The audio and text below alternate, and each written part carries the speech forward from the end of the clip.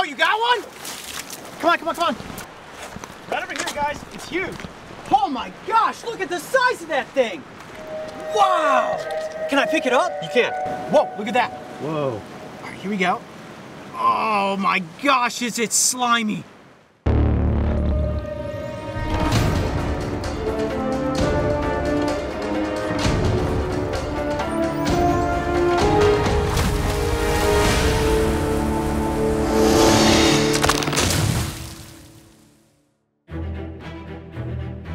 If there is one ecosystem on the planet that is constantly changing, it has to be the tide pools. With every single rising and falling of the tide, new waves crash upon the rocks and alter the placement of plants and animals. Along the coast of California, there are a slew of creatures that you can find, if you know exactly where to look. Got a little striped crab right here. Oh, got it. There's definitely no shortage of crabs out here in these tide pools. However, navigating this terrain can be difficult because most of the rocks are wet and slippery. One of the toughest things so far for me in filming beyond the tide has been the terrain. I'm used to swamps and deserts. Everything here is rocky and slippery. It's all covered in a layer of, I guess it's some sort of algae, and using a lot of eye-foot coordination because I'm looking for creatures, and every step I take, your foot might slip off of something, and these rocks are extremely jagged. Really easy to get hurt out here. And I'm sure for you, Mark, it's even more difficult. Right now you're balancing on these rocks just trying to get the shots. Yep. Show everybody at home. It isn't easy, is it? Nope. All right, well, let's keep going this way and see what we can find. Watch your footing. Oh, yep, see, there you go. I'm usually pretty good at finding animals in the field, but sometimes a wildlife expert joins us to help locate the species that can be very difficult to find. Today I am back out with tide pool expert Aaron Sanchez, who has been exploring these Southern California pools his entire life. And our goal is to locate a giant sea slug. All right, Aaron, so we're here at the tide pools and we're looking for slugs. What should I be keeping my eye out for? Well, Coyote, these slugs are going to be pretty hard to miss. They're actually the largest sea slug on the planet. They come to these rocky shores here to mate and lay their eggs. Okay, now when you say the largest, do you mean like 5 to 6 inches in length, or are we talking bigger? We're talking probably almost a little bit less than 3 feet. A 3-foot slug? So it's gonna be pretty hard to miss. Yeah. All right, let's start searching. The search was on, and I was confident that I could come across one of these giants. I mean, if they're as big as Aaron says they are, spotting one should be simple, right? Hi, we've been searching for about 45 minutes now through all these layered rocks. I don't know, Aaron said it was gonna be easy. Nothing yet. We continued to search over jagged outcrops, in crevices, through knee-deep pools, and even under rocks. I'd say the odds of finding one of these slugs are slim to none. Tide's really coming in. Yeah, it's coming in big time, and all I've seen is crabs, crabs, crabs. Hermit crabs, striped crabs, purple shore crabs. No giant slugs. With the tide starting to come back in, it was looking like our search for the giant sea slug was coming to an end. But if anyone knows how to find a sea creature, it's definitely Aaron. Searching, searching. No big slugs. Yeah! Oh, you got one? Come on, come on, come on. Right over here, guys. It's huge. Oh my gosh, look at the size of that thing. Wow! Dude! Yes! Well, that was one heck of a search.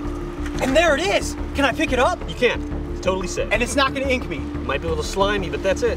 Whoa, look at that. Whoa. All right, here we go. Oh my gosh, is it slimy. Oh, look at that slug. Oh my gosh, it is heavy. Jeez, this thing must be about almost 10 pounds, I would guess. Is that a big one, Aaron? Oh, it's a pretty good size, yeah. It's one of the bigger ones I've seen. Wow. I'm gonna let it stretch out on my arm, see if we can get it to fully elongate itself. Oh my gosh, it is so slimy. All right, now tell us about this slug, Aaron. Well, Coyote, what he's wrapping around your arm right now is actually his muscular foot. He uses that to get around. I can feel him gripping onto my arm. I mean, I can feel him actually like wrapping around me, and I can feel his little tongue under there. Can't bite, right? No, these guys are vegetarians. They mostly eat algae and kelp. And it does have an internal shell, correct, where it has all of its organs? It does have an internal shell. It's kind of soft and made of protein. Okay. And that is actually what these extensions of its foot called parapodia are protecting. I can see why there's no way you would miss stumbling upon one of these. I have to admit, I was just over there talking to Mark. I literally said, I'm really doubting our chances of finding one of these slugs. All we've seen all day is crabs and smaller little brown sea hares. Which, by the way, we should grab one of those. Is there one over here? Let's see them next to each other. Yeah. All right, you got one of those brown sea hares? Okay, so this is cool, showing the comparison of the giant black sea slug next to the much smaller brown sea slug. And they're both called sea hares, because as you can see, those tentacles sticking up in the air in the front of the head look like rabbit's ears. I thought the brown sea hare was big. Yeah, seriously, there is no mistaking the difference between these two species. Wow, that thing is absolutely massive. It weighs about 10 pounds, and fully stretched out, it's about 2 feet in length. That is crazy, and it is so unbelievably slippery. It's actually really hard to hold on to it, and my hands and arms right now are covered in a slippery mucus. Now, are they toxic in any way? No, they're not. Okay, so I'm in no danger right now. So they don't bite, they're not toxic, they're just slimy and alien looking. So how do these defend themselves against predators? Well, you know, these guys don't have as many predators as the California sea hare, probably due to their size. Okay. So they would generally just kind of stick to where they are, and they're going to be pretty well hidden in these rocks. I can't even imagine what would want to try to eat this.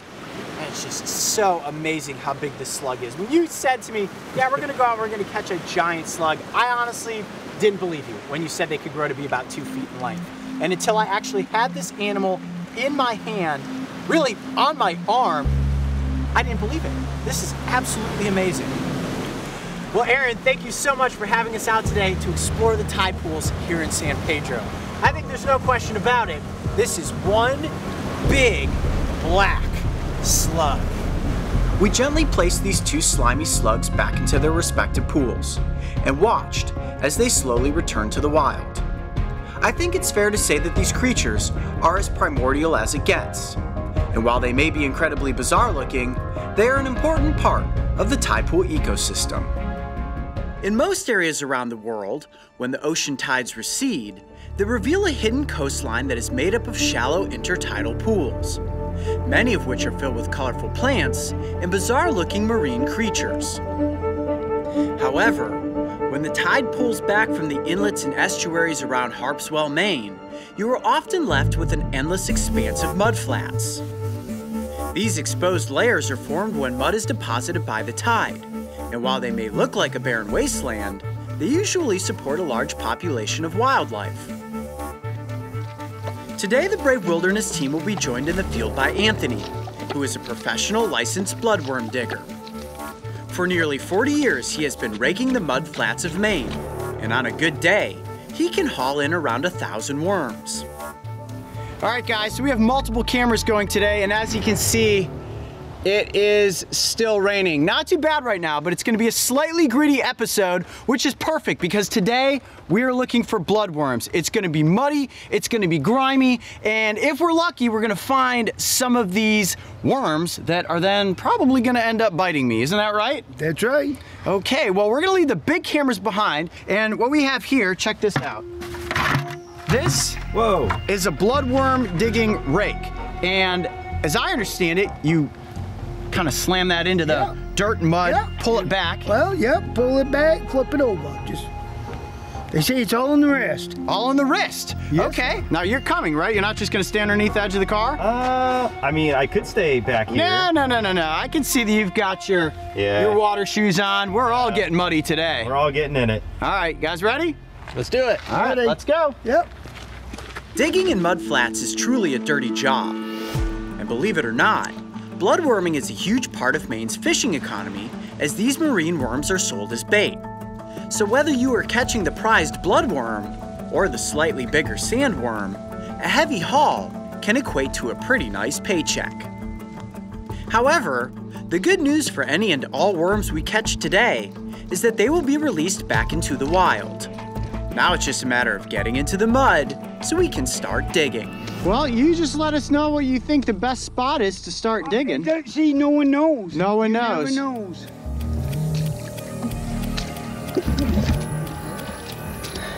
This is tough. It's like you're walking on another planet. It's crazy looking out here. It's all kind of glassy looking. And this is every day for you, huh? Every day, Rod. Every day. Yep. How you doing, Mario? I don't know. It's a little intimidating. I feel like I'm gonna just like sink in. This is cool. I've never walked through anything like this before. Oh, I fell. Oh my gosh. I thought you're used to this stuff being from the Everglades. We don't have this in the Everglades. You want to wash your hand, bud? Yeah. Just wash your hand in that water right there. Just wash it around. There you go. There we go. There you go. A little better? All right, that's a little better. Yeah, I have to keep. Yeah, you need dry hands. wiping No, it's them. all I'm right, buddy, it's serious. I'm serious. No, I'm serious, but I go through this all the time. You wait. You're good, you're good. Okay, so guys, check this out. Hey, Anthony, I see there's like a bit of a waterway going through here. Yeah, yeah. What sort of area are we looking for to start digging? What? I mean, look at look at this. It's smooth mud. Is that Are worm? these worm trails? Nope, that looks like, Oh, this. yeah, it's Is that a snail? That's a snail. That's a snail. yeah. Okay, so not worm trails. Well, I think this little area here looks like a good place to maybe start. Sure. Why don't you show me exactly what the method is for digging? Ready? Yeah. Oh wow, it just peeled back like that. Oh, there's a little worm. Where's that stick? No. Oh, it's heavy. See how this goes? Wow, it just But peels see back. how it goes? And It's one like digger cake. goes like this. Oh, ooh, ooh. I thought I saw one. Oh, what's that? Is that a tapeworm? Or is That's that a tapeworm. That's a tapeworm. Yeah, but they go. That's not Oh my goodness. That's not what we're looking for. That's a tapeworm. That's a tapeworm. Don't get that in your stomach. All right, we're gonna toss him back there in the Get mud. yourself- Gross. Ooh, he stuck to me. This is like throwing 5-pound weights. Every lump of mud is about 5 pounds. That's 5 pounds right there. And Anthony is just throwing globs of mud effortlessly. Let me tell you who you don't want to get in an arm wrestling competition with. Anthony. He's got Popeye forearms. It's crazy. It's tough because you step and you sink. You try to move fast enough so that your feet don't sink. See, like that? You ready? Winded, man. That is tough. That's a lot tougher than you guys could possibly imagine. The mud is extremely heavy. And as it pulls your legs down into it, you're trying to balance with your feet. My toes actually hurt from trying to keep myself webbed on top of the mud surface as you sink down. And there's nowhere to rest. It's not like I could just lay down in this mud. Well, I could, but then the environment would swallow me alive. I'm sweating bullets right now. Okay, let's follow Anthony. We can't keep up with him. Come on, try right here. Oh, what's that? Oh! Something big! Get it. It's not a bloodworm. Is that a sandworm? Whoa, look at that! That's a beaster right there. But I don't know if it's a bloodworm. I don't see its head coming out. Ooh, I'm putting it in the bucket either way. You got a big one! We're on him. We found the sweet spot. It's the honey hole. Let me see. Oh, That's what I've been doing Yeah! every day. Yeah, What do you got? Let me see. yeah, that's Wow! That's crazy. That's what I dig every day, worms like that. Woo! Yeah. Look at its proboscis coming out. Whoa! Big head. Alien, isn't it? You can see Anthony's excited. That means this is a good worm right here. Yeah. Wow, look at that. Woo! Got 4 right. fangs. All right, we are getting closer to the honey hole. Yeah. I'm gonna put this beast in the bucket. Show Anthony what we found. Oh, that's a sandworm. That's a sandworm? That's a sandworm. They bite too. Wow, okay. Well, at least we found a big one. Woo! Hey, so mighty. Bloodworming on the coast of Maine. Blood, oh, there's a good one! You got one? Yes! Oh, that's a good one. Oh, it's a big one! Oh man. Yes. Got one! See, my bloodworming song brought him up from the mud. Woo! A little muddy, but it finally paid off. I have slung probably 150 globs of mud, and I finally, whoa, don't drop me, finally found my first keepable bloodworm. All right, let me put it into the bucket. Nice. Ready? We got it. All right. We got bloodworms. We have a sandworm. At this point, I say we head back to a controlled situation and get these worms up close for the cameras. Woo! This was awesome. Oh man, I'm stuck in the mud. Nice. All right, guys, so we're back at base camp, and what I have here are 2 buckets. One that is filled with worms, and another that just has some salt water. What I'm gonna have to do is dig through all this gloppy mud that's filled with bloodworms, rinse them off, and then place them into this clear container so that we can actually see them. You see, look in there. Oh, there's the big, oh, there's one of our big worms there. Okay. Is this salt water right here? Yes, this is salt water. This is a marine species of worm, which means that they live in salt water. If I were to actually put these worms in fresh water, it would kill them. So we do need to be rather gentle with them. Oh, there's a big one right there. Oh, that's one of the big, look at this. That's one of the big ones right there. Ooh, yeah. Oh boy. Yeah, that could give you a good bite. All right, get in there, buddy. Okay, I'm gonna move this bucket off of here. We'll get rid of the water bucket. And now we're gonna get up close with these worms. Now, we do have a pretty decent size ragworm here. Anthony also called these sandworms. You see that? I think it's crazy looking. Right, look at the iridescence to its skin. And you can see, if you zoom in there, all these little legs on the side, those are called parapodia, and that actually helps these marine worms not only swim, but also burrow. And this also will get extremely long. But that's about its most shrunken up state right there. All right, I'm gonna go ahead and put this one back into the mud bucket. Crazy. Ooh, what do we have next? Man, the moment we've been waiting for, the bloodworm, which is exactly what we are going out after today. I wasn't even aware that we would find other marine worm species, and we got a whole container full of them. Now, I'm gonna just dump the whole thing into my hand. Okay. Ready? Mm-hmm. Just so we can see what that looks like. What?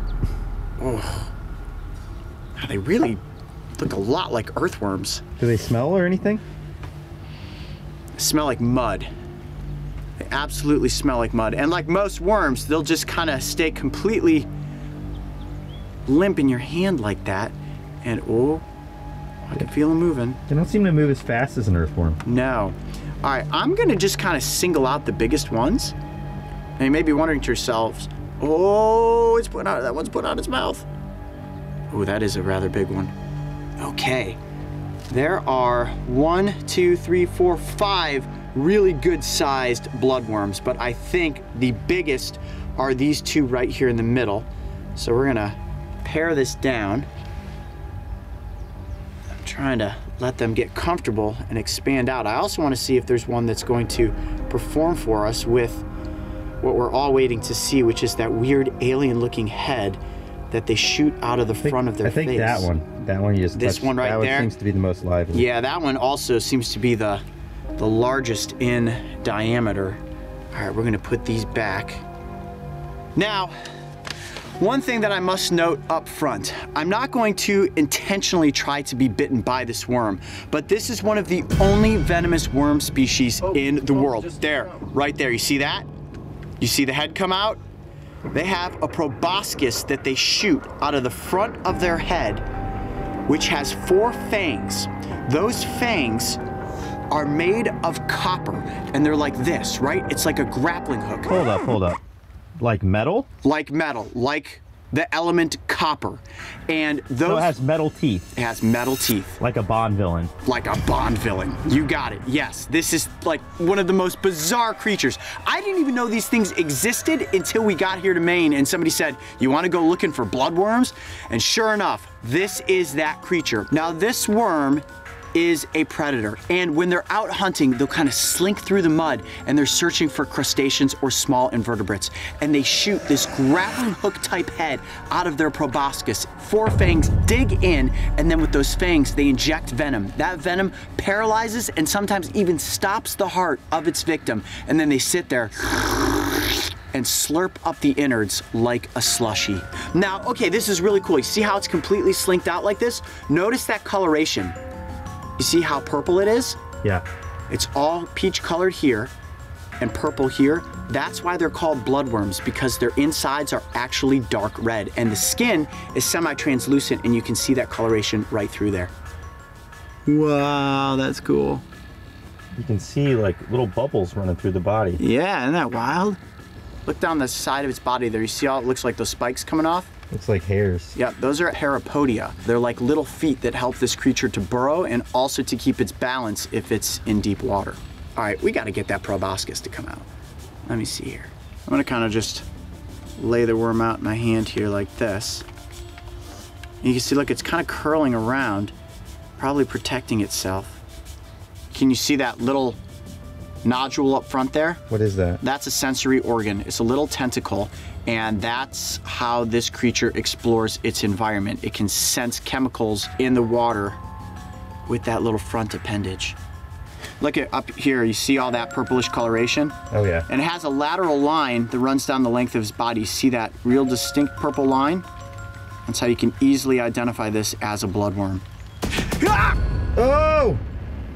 Oh, it went for my thumb, did you see that? Totally got that. It did not bite me, but boy, did it make me jump. Wow, it shoots it out really fast. Whoa, there it is! Whoa. What?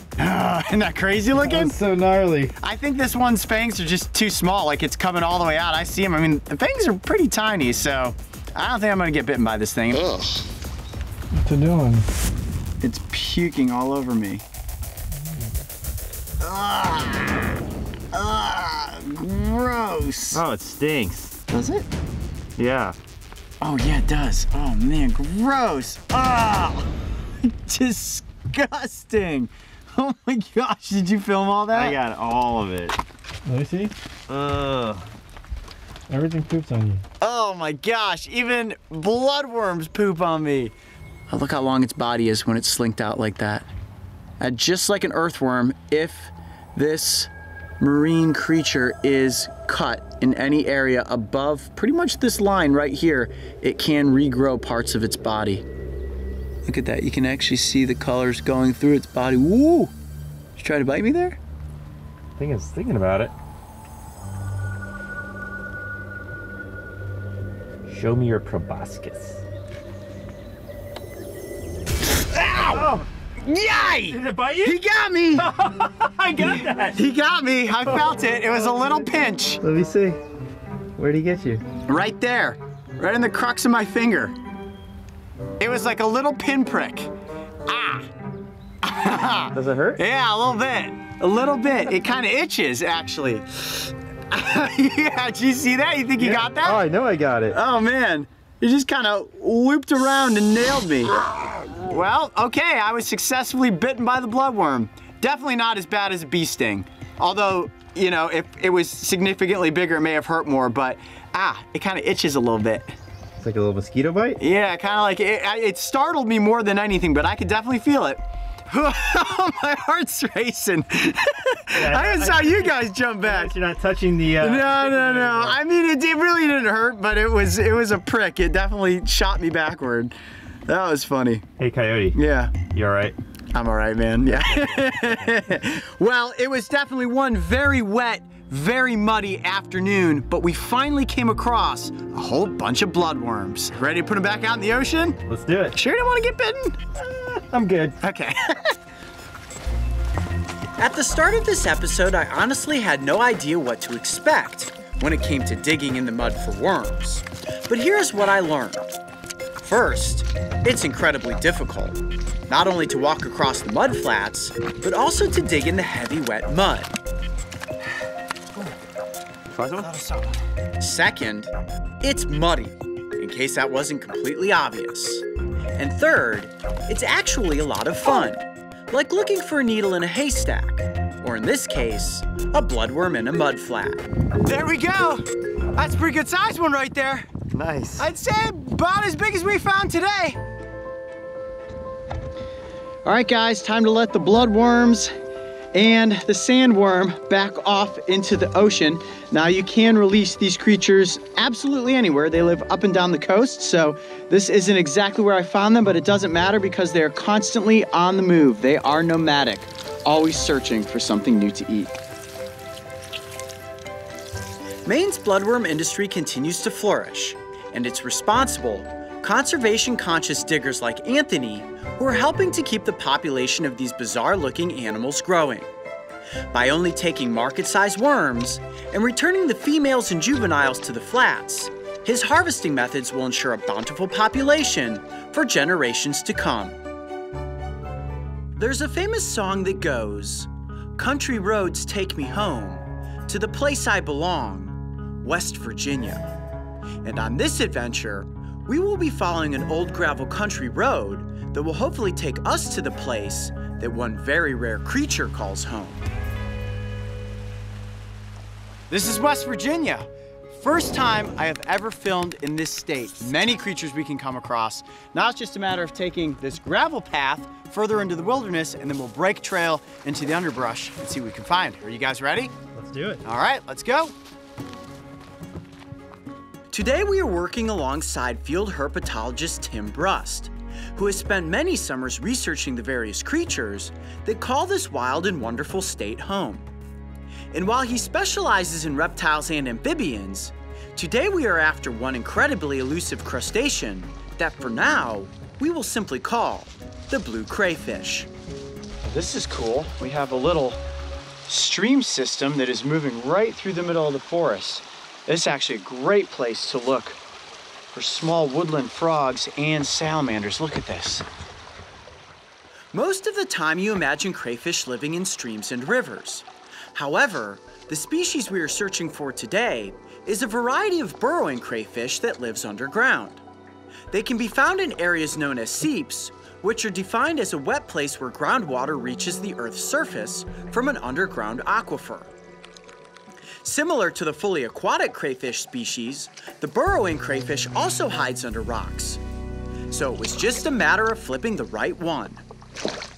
So Tim, this is what's considered seepage. Here, Mark, take a look at this. See all this water here just in this low spot? Yeah. This is actually seeping out from the hillsides, right? Yep. So Tim tells me that this rock right here is a great example of something we should flip that may have a crayfish underneath. And I can see this is all real moist right here. You see all this water? It looks like we're just on leaves, but you peel the leaves back and you've got water. So there could actually be a crayfish under this rock. Oh, there's a lot of water there. Guess I'll just put my hand in there and see if there's anything in it. Oh, there's definitely a burrow right there. Oh, but no crayfish.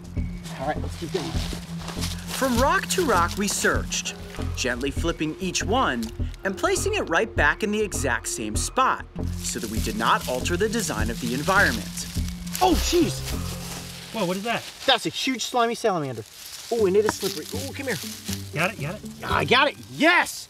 Wow, that is an enormous slimy salamander. That's probably the biggest one I have ever seen. Now they're called slimy salamanders because they excrete a slime from their skin. It's almost like a slug. It is very, very sticky. Let me turn you like this. You gonna sit up on my fingers there? Wow, that is a giant salamander.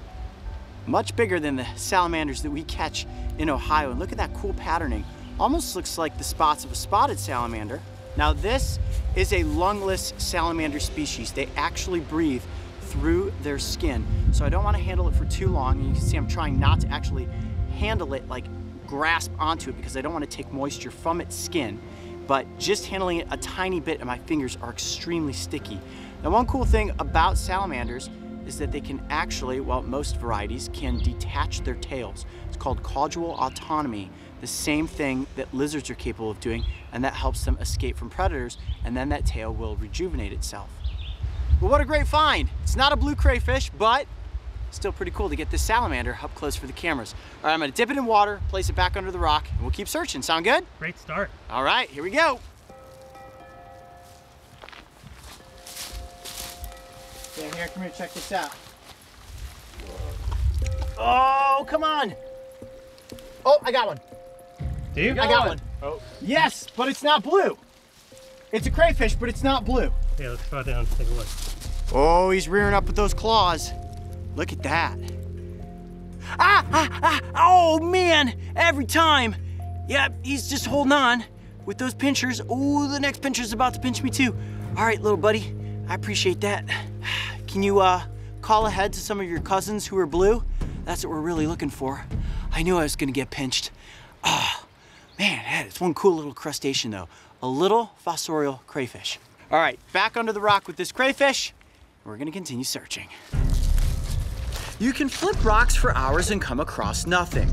But that's what makes it fun, because there's always going to be another rock. And all it takes is flipping the right rock to uncover a jewel of the wilderness. I'm telling you guys, you're not gonna believe how blue this little animal is until you actually see it. Actually, this rock right here, before we walk past it, looks perfect. That's a huge rock. I think you could do it. Muscles, come on. Oh man, I don't think I can. You've been hitting the gym. I don't think I can lift that one. That's a two-hander. That's a weird beetle. Let me just even see if it's possible. Oh yeah. Oh, yeah, it's gonna be a whopper. Let's do it. That's a big rock right there. All right, here we go. I'm gonna lift it. You ready? 1, 2, 3. Oh, I got one. I got one. Holy mackerel. There it is. Whoa. That is a blue crayfish. I told you to go for that rock. Heavy rock. And it paid off with a blue crayfish. Look at that thing. Okay, I'm gonna leave this rock position just like this. Here, let's come over here. Let's back up to the trail. Wow. Yeah, this is good. This is good. Look at that. Can you believe how blue that crayfish is? Hold on. I'm gonna turn it like this and kind of hold it by its tail. There it is. The sapphire of the West Virginia hillsides. It is so blue. I can't believe it. It is as blue as the sky is. Look at that crustacean. Wow. That must be the coolest looking crayfish I have ever seen. Now, this is a species that is subterranean, which means that they have burrows that can go down as deep as 8 feet under the ground, and they will come up into those little pools of water underneath the rocks to search for food. Now, these crayfish do not grow to be very large. This is about average size, and it is a female, and the way that I can tell that is by looking at its underside. It does not have these little kind of grappling legs underneath there, where if it was a male, it would use to grasp onto a female. And I can also tell that this one has a regenerated claw. If you didn't know this, most crustaceans, especially crayfish, are capable of losing claws and then they regenerate them. So this claw right here is a little bit smaller than that claw. So at some point, a predator likely tried to eat it, it dropped its claw, and then it managed to escape. And now that claw is growing back. So I heard that these crayfish, they can actually drown in water. So if you found one of these, you wouldn't want to release it in the stream. No, they go in water. Their burrows oftentimes are filled with water, but they have to keep coming to the surface to breathe. Now, they do have gills, just like aquatic crayfish, but those gills allow them to breathe air. So you may be wondering to yourself, Coyote, don't you need to put this thing back into the water? Is it going to suffocate by being out in the open air? No, not at all. This crayfish is breathing right now. So Coyote, we actually need to get some data while we're out here, correct? That's right. It is possible that this is a new subspecies of this crayfish. Now, there are 2 recognized species, and it is possible that this one could be a third. So what we're gonna do is take some really detailed photographs and mark the GPS coordinates, and you never know, this may be a completely newly discovered crayfish. How cool would that be? That would be awesome. Do you think they'll let us name it? Ooh, maybe. And if we were able to name it, I would call it the sapphire crayfish, because in my opinion, this is a lost jewel here in the hillsides of West Virginia. Coyote Pack, what do you guys think? The sapphire crayfish? I like it. Well, I would say it was a pretty epic adventure today. We flipped over many rocks, we found salamanders, we found a brown crayfish, and then of course, the last largest rock revealed to us this little blue beauty. The blue crayfish is one of the most uniquely colored animals we have ever come across. Its elusive nature and subterranean dwelling made it difficult to find, but in the end, the long search was completely worth it. As of the release of this episode, this subspecies of crayfish has officially been classified as a new discovery and is in the process of being described by scientists. And when it comes to the common name officially becoming the sapphire crayfish, well, that's still up for debate, and we are told there is a chance it may actually happen. So I'll continue to keep my fingers crossed. Over the years, we have featured a plethora of frog species. Some of them were tiny and poisonous. Some of them jumped on my face. Some of them were giant and screamy. There it is, the famous sound that they make. Wow! And some of them were even semi-transparent. The point is that I was able to safely catch and successfully get them up close for the cameras so we could learn about what makes them so unique. But what if I told you that there was a frog that was impossible to catch and was also blue? Hold up, a blue frog? Yes, you heard me right, a blue frog. This encounter happened on the island of Middle Bass, located in Lake Erie. The following series of events will play out in chronological order. Prepare yourselves, because you are about to witness the unbelievable. Oh my gosh. What? Dude, that is a blue frog. Look at that frog. Where? Right there. Oh my gosh, we gotta catch this frog, guys. I can't believe what I'm looking at. This is insane. I've actually read about this before. This is insanely rare. Every once in a while, based on limitations within genetic dynamics, a frog will sometimes lose pigmentation through its genetic line and will be blue in coloration. I mean, we are talking about a literal unicorn right here. This is crazy. Oh, he moved. There he is, there he is. I still see him. Oh, He can't make it through there. Oh, whoa. Oh, yes. Maybe he'll come back this way. Still see him? dude, that was crazy. That was crazy. Okay, hold on, I'm coming back to you. I think we need to come back at night. If we come back at night and we see that frog, I can spot it with a flashlight, and I don't think it'll jump. I couldn't even get close. Okay. If we can catch that frog, holy cow, that will be insane. A blue frog. I cannot believe what I just saw. If he comes back out at night, we're definitely gonna get him. Let's do it. So how do you catch the uncatchable frog? I'm gonna build a contraption. When I chased after this frog, the first thing it did was hop across all the duckweed and disappear back and into the swamp. And I've got this long wooden beam, and I'm going to secure my net to the beam. If I don't have to touch the water, even better. Now, bullfrogs have a tendency to breed pretty territorial, so I think even though the fact that I chased it back into the marsh, it's still going to return to that spot to defend its little claim right there. That is good and secure and will give me several more feet of reach. All right, guys, this is it. We're gonna catch ourselves a blue bullfrog. Okay, guys, sun has set. We're gonna catch ourselves a blue bullfrog. Okay, it's just down the way here. Let's sneak up and see if it's back in its spot. There he is. Okay. Right there, and he's way closer to me. Oh, shoot. Okay, this frog is definitely tough to catch. Definitely knows that we're onto him. Oh! Don't do it by hand. It's gonna be slippy. Use the net. Put it right under him. Oh!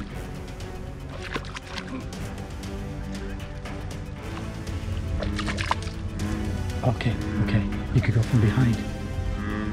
Hang on, let me get the light on him. There he goes, right there. He's going.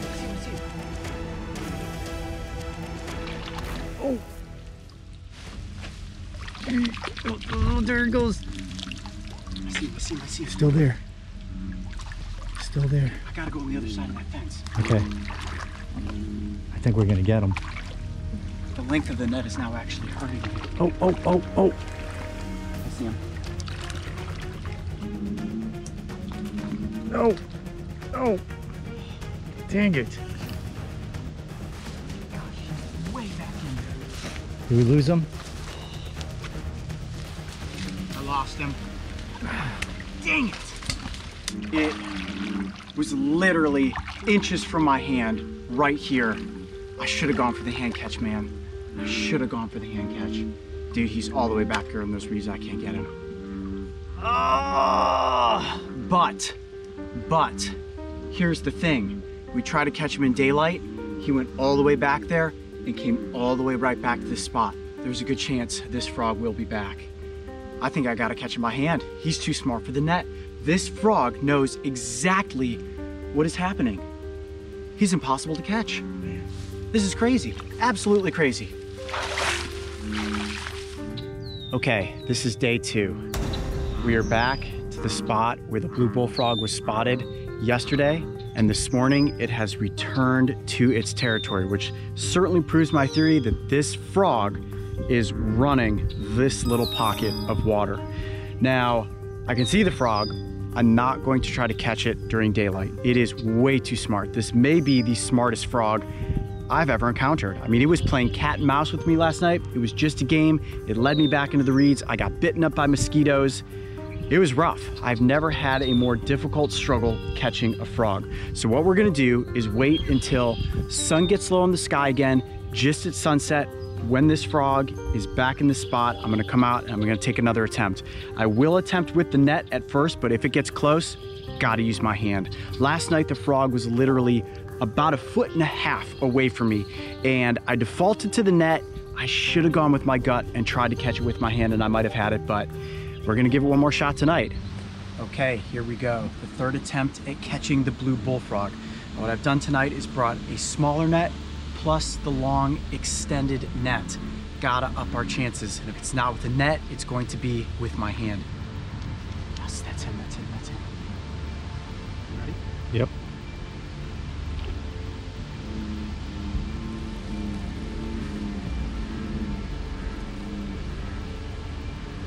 Oh. At least he's in a more open spot.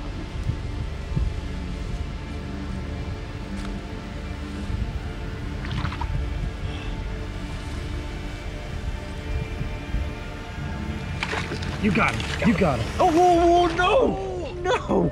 No! No! What? No! Oh my gosh. Dude, you had him. Hold on. Let's rewind and slow it down. Look at the evasive maneuver this frog pulls off as it springs from inside the net and does a full nosedive back into the water and disappears beneath the duckweed. Now look at this. Freeze frame. Zoom in. My hand is less than an inch away from making a swooping and unbelievable catch. But I missed it. It was so close. Dude, I had him. I know, I saw him. Are you kidding me?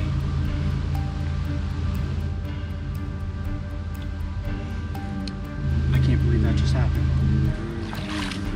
There's nothing more frustrating than literally having the frog you've been trying to catch for 3 days in your net and then have it spring out just as I was trying to get my hand in there to keep him locked in position. Don't got him yet. We're gonna keep trying. Is it day 3? Day 3, attempt number 4. 4? Mm-hmm. Official attempt number 4. The blue frog is back. We walk over to the car and get the net. Do you guys believe in miracles? Is it possible to catch a blue frog? We're about to find out. This is it. It is our last day. Okay, let's see what happens. Okay. Oh. It's already on to us. And that's it. There he goes. All the way back. I don't think we even had a chance. I literally wasn't even able to set foot in the water. The legend of the blue frog.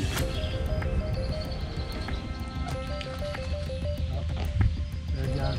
Went back further. That's it. The blue frog is officially uncatchable. There is a frog that is not capable of being caught by Coyote Peterson. Well, maybe we'll have to return to Middle Bass Island at some point to see if the blue frog still manages to evade capture. The legend of the blue frog persists. Will we catch Bluey on our next adventure? Stay tuned. You're my boy, Blue. You're my boy.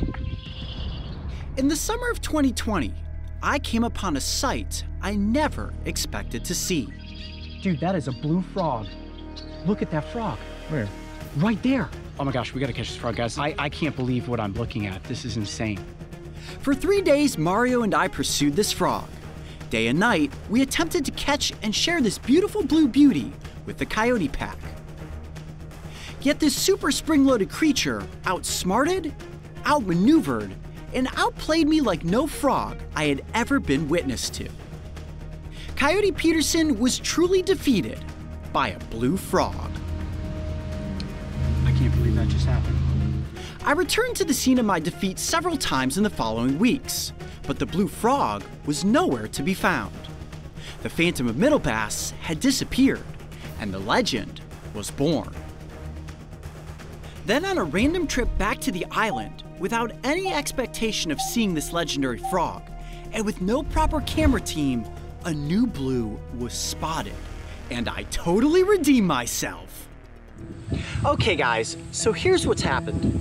Last night, I was out investigating the same swamp where I had seen a bullfrog once before, a blue bullfrog. You may remember an episode from a few weeks ago called Blue Frog Must See It to Believe It. Well, I didn't anticipate seeing that frog again considering I had scouted one other time. I was back last night and lo and behold, I found a different blue frog. No, this is not the same blue frog that evaded capture last time. This is another example of a frog that has gone through a color mutation. Now, it's not so much why is this frog blue, it's how did this frog become blue. It is blue because it has a color mutation known as axanthism. Think of it like this. If you're mixing colors together, blue and yellow make green. The base layer of bullfrogs is actually blue, but this frog lacks a yellow pigmentation in its skin. If the base is blue and the second layer is yellow, when those mix together, that is why we perceive frogs as being green. This frog has a lack of that yellow pigmentation, which is what makes it appear to be sapphire. Now, a color abnormality like this can be rather frequent in nature, and it happens quite often in different amphibian species, not only in frogs, but also in salamanders. Although scientists predict that finding a blue bullfrog is about 1 in 30,000 frogs. So I definitely consider this quite the anomaly and a pretty incredible find. The reason that I'm guessing that there is genetic mutation happening here on Middle Bass Island is because this is a very isolated population of bullfrogs. There are very few predators other than herons and snapping turtles in this environment, which is allowing these frogs to just continuously reproduce. There are hundreds of thousands, if not millions of bullfrogs living in this marsh. So after a while, it's not unlikely that there's going to be some sort of mutation that happens where you have a color variation like this. I think we all remember the sapphire crayfish, and I think it would be rather fitting to call this the sapphire bullfrog. But just so we're clear, this is not a new species. It is a true bullfrog, it just has a color mutation. The more this frog is out in the sun, warming itself up for the day, the brighter that blue color is going to get. When this amphibian is cold or it's hunkered down, they have the ability to shift the chromatophores in their skin, which of course can help keep them more camouflaged. Now the problem a blue frog like this faces is that it cannot camouflage properly. I'm actually really pleased to see that the frog has grown to this size to begin with. A lot of animals that do not have the proper coloration for their environment end up being easily predated upon by other predators. The way that I caught this frog, which actually happened off camera, is I did shine it with a flashlight, but it wasn't in the water, it was actually up on land. I used the long extendable net, got the net over top of the frog, and was able to quickly pounce on top of it and get it scooped up. What I want to do now is give you guys an up-close comparison between the blue bullfrog and a normal green bullfrog. Now, these are the exact same species, about the same size, but you'll notice how different looking the blue mutation is from the green one. Let's start with the eyes. The eyes of the green bullfrog are bright amber in coloration surrounding that black pupil, but the blue bullfrog's eyes are almost completely black and brown. That again has to do with the lack of yellow pigmentation in this frog's body. When it comes to camouflage, there's no question about it. The green frog is going to blend in much better within a swamp or marsh environment with lily pads and duckweed. The blue bullfrog, especially when you turn it sideways like this, you can see is so much more likely to stand out amongst a green environment. My theory on that, as to why I was unable to catch the blue bullfrog last time, is that they're more agile and more in tune with any movements within the environment. The second they feel the water shifting or a difference between light and shadows, they immediately think, oh no, I'm no longer hidden, something's getting close, it may eat me, I better spring off into action and find myself a better hiding spot. I wonder if they're talking, saying to themselves, what are we doing right now? Are we being filmed? Were we abducted by aliens? Are we about to be famous on YouTube? Without question, this blue bullfrog is probably going to be the most famous frog we have ever filmed. Well, it's taken me several trips back to Middle Bass Island, but I was finally able to find and successfully catch the one and only blue bullfrog. All right, time to get these two hoppers back off into the swamp. A quick search of the internet will reveal that several blue frogs have shown up in 2020, including specimens sighted in Texas, Indiana, Louisiana, Iowa, and of course, Ohio.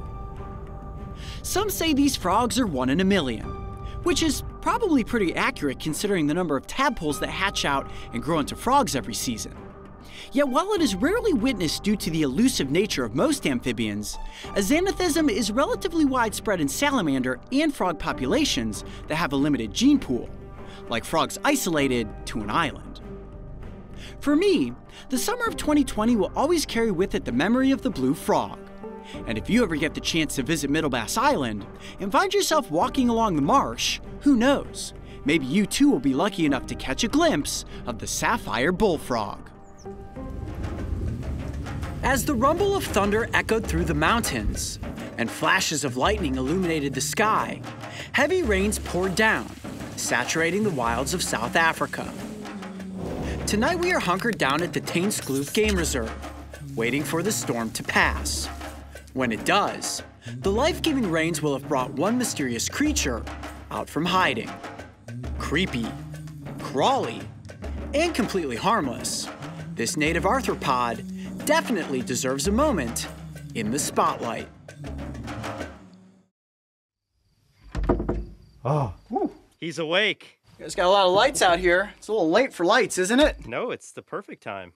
Or you guys want to go searching for creatures? Oh yeah. Well, the good news is that we're on location right now in South Africa, staying at the Reserve Protection Agency's headquarters. And earlier today, some rain moved through, which means that the animals are going to be moving about. Yes. Now, I heard a rumor that there's a little creepy crawly that may be out tonight called the SHONGOLOLO. Oh, what? The SHONGOLOLO. Sounds crazy, right? Could be creepy, could be crawly, and if you guys are ready, get the flashlights on, see if we can get one up close for the cameras. You guys ready? Let's do it. All right, here we go.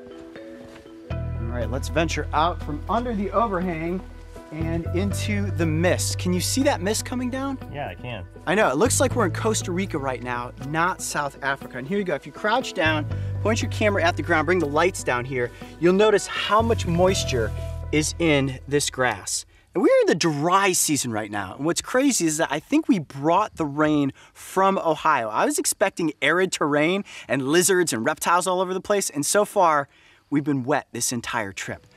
Over here, we've got a rock structure. All those little nooks and crevices are the perfect place to find the myriapod that I'm after tonight. You guys ready? Let's do it. Let's go search. All these crevices are the perfect place to look. You see all this moisture just spilling down the rock sides. We're looking for the Shonga, what is it again? SHONGOLOLO. And how do you spell that? SHONGOLOLO. SHONGOLOLO. Wow, I'm actually impressed. Oh, right here, right here. That didn't take us long. Now you may be looking at that thinking to yourself, that's a millipede. SHONGOLOLO is the indigenous name here in South Africa for the millipede. Now this is a big black one. Come here, buddy. I'm gonna pick it up very gently. Oh, buddy. Look at that guy. There are several different species in this area, and this is actually not the one that we are looking for. This one is just completely black in coloration. Actually, it looks a lot like the millipede that we found in Arizona. It does a bit. Now, there are 8,000 species of millipede worldwide, and the ones here in South Africa are bigger and in many instances more brightly colored. Now, I'm gonna place this one back. You may be thinking, man, that's a big millipede. Why don't we film that one? Trust me, guys, when you see the millipede that I'm after, it is much more impressive looking. All right, I'm gonna place this one back down on his rock. You ready? Yep. All right, little buddy. Let's check this plant structure as well. Good place for snakes, maybe some frogs. Oh, Shongololo! Got one? 2 of them. You got 2? This is the one we're looking for, the red and black millipede. Can you guys see it?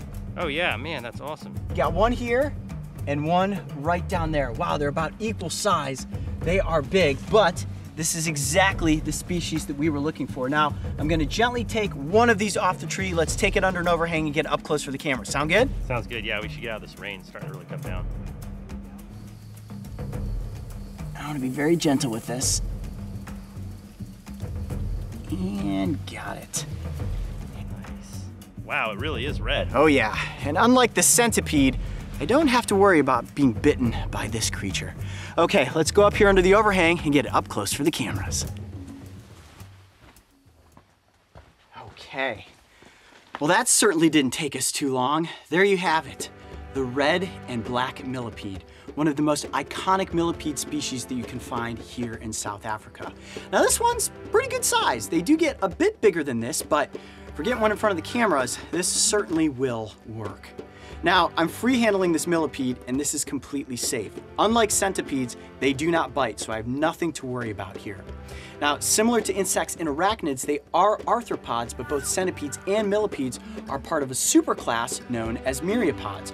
To some species, they are considered toxic. However, to humans, if you eat one of these, you're gonna get sick, but it's not gonna kill you. Not that I can imagine you'd ever want to eat a millipede. Now, the millipede is the perfect little recycling creature in nature. And what they're doing is breaking down all the decomposing plant matter that you'll find out there on the forest floor, whether it be leaves, mushrooms, or anything else that's decomposing. Honestly, sometimes even dead animals, they will help break that down and return it to the ecosystem. Now, the way that these creatures breathe is through a series of small holes that run along the side of the body called spiracles. And they are very, very fragile considering the fact that they have this rigid exoskeleton. If it gets too hot, so if this creature finds itself out during the daylight, it can actually cook from the inside out. It's also very susceptible to water. So if it gets into an area where too much rainfall comes down, they drown very easily. So while it may be prehistoric looking in nature and it's been here for millions of years, it's actually pretty fragile when you break it all down. Now here's something that's cool, and the reason I wanted to feature this millipede is because it is red and black, and that red coloration, as you guys know, my favorite saying, aposematic coloration, is a warning to any potential predator that I may be toxic. I'm not sure exactly how toxic this variety is, but given that coloration, I'm willing to bet that it is not something that you want to chomp down on. Now, the name millipede means 1,000 legs. However, there's no millipede species in the world that actually has 1,000 legs. In fact, the millipede with the most number of legs counts around 400. Do we want to take the time to count this millipede's legs? I don't think so, but if I hold it up like this and show you its underside, you can see that each individual segment has 2 pairs of legs. As this creature grows, each section grows every time it sheds its exoskeleton. So if you're out there walking through the underbrush and you see a millipede and it looks like it's completely white, that's actually not a dead millipede, but an exoskeleton that was left behind after a shedding. That's so cool the way that they move, just a wave at a time with those legs. Now you see those 2 little antenna-like structure up front?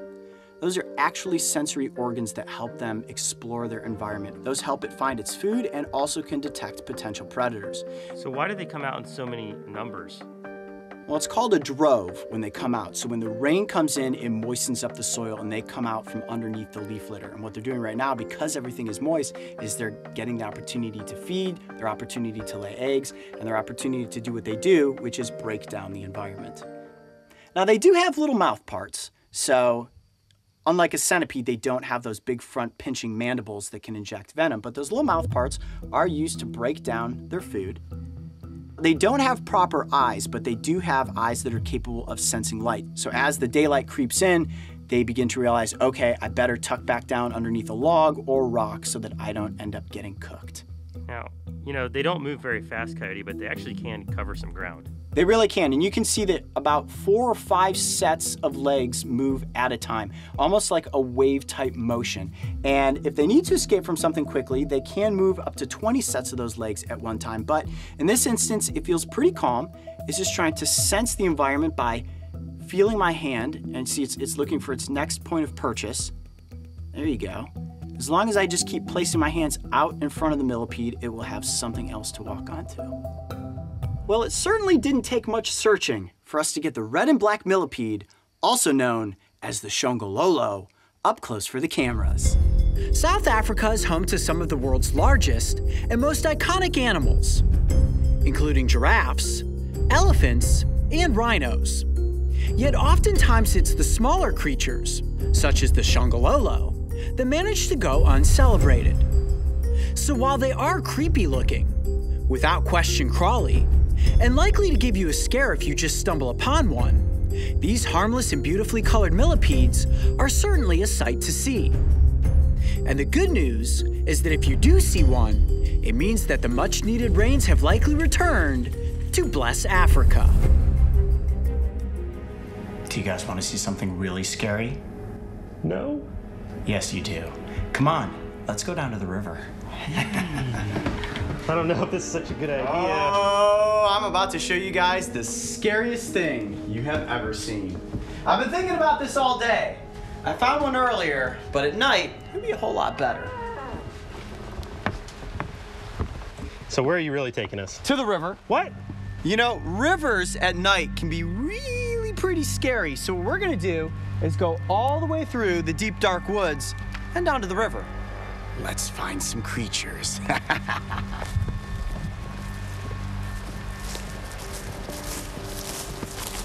Ooh. What do you see? Eyeballs. Where? You see that way out there? Where? Those are eyes. Let me see if I can see that on camera. What is that? Mario, what is that? Oh, I can see him on camera. Mario, What? wildlife biologist, identify. Those are eyes, guys. Well, most logical thing is a deer, but we are in Bigfoot territory. It could be a Sasquatch. Come on, let's go that way. We're being watched, guys. We're being watched. Mario. We're being I watched. can see the eyes. Oh man, there's like a creepy old shed out here. Yep. You don't want to go in the shed. I think we've seen too many horror movies to know how these all begin. It kind of feels like that, doesn't it? Yeah, an old rusty shed. An old shed in the middle of nowhere in West Virginia. This never ends well for the people that go out with cameras and flashlights, does it? Yeah. See all this moisture in the grass? This means that they're going to be out and about tonight. They? It's a really good sign, yes. There's more than one? There will definitely be more than one. But all it's going to take is one to find out how bad the bite is. What was that? Did you hear that? No, not your foot. It sounded like rocks knocking together. What does that mean? That's actually a definitive sign of a Sasquatch calling. But that's not what we're after tonight. The odds of us seeing Bigfoot, slim to none. If we do see one, we're gonna film it. But we wanna get to the river, and I can hear it from here. Come on, just over this ridge. Ooh, this is creepy. It's like a beach. There's the water.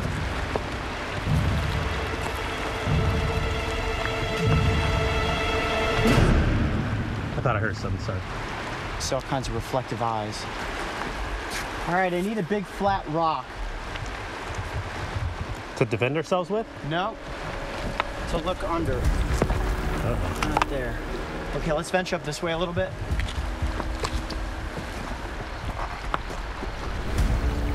No, nothing. Oh!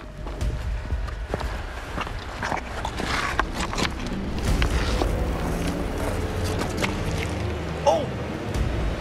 What is it? There's one right here. What? Ah! What is There it is! Ah!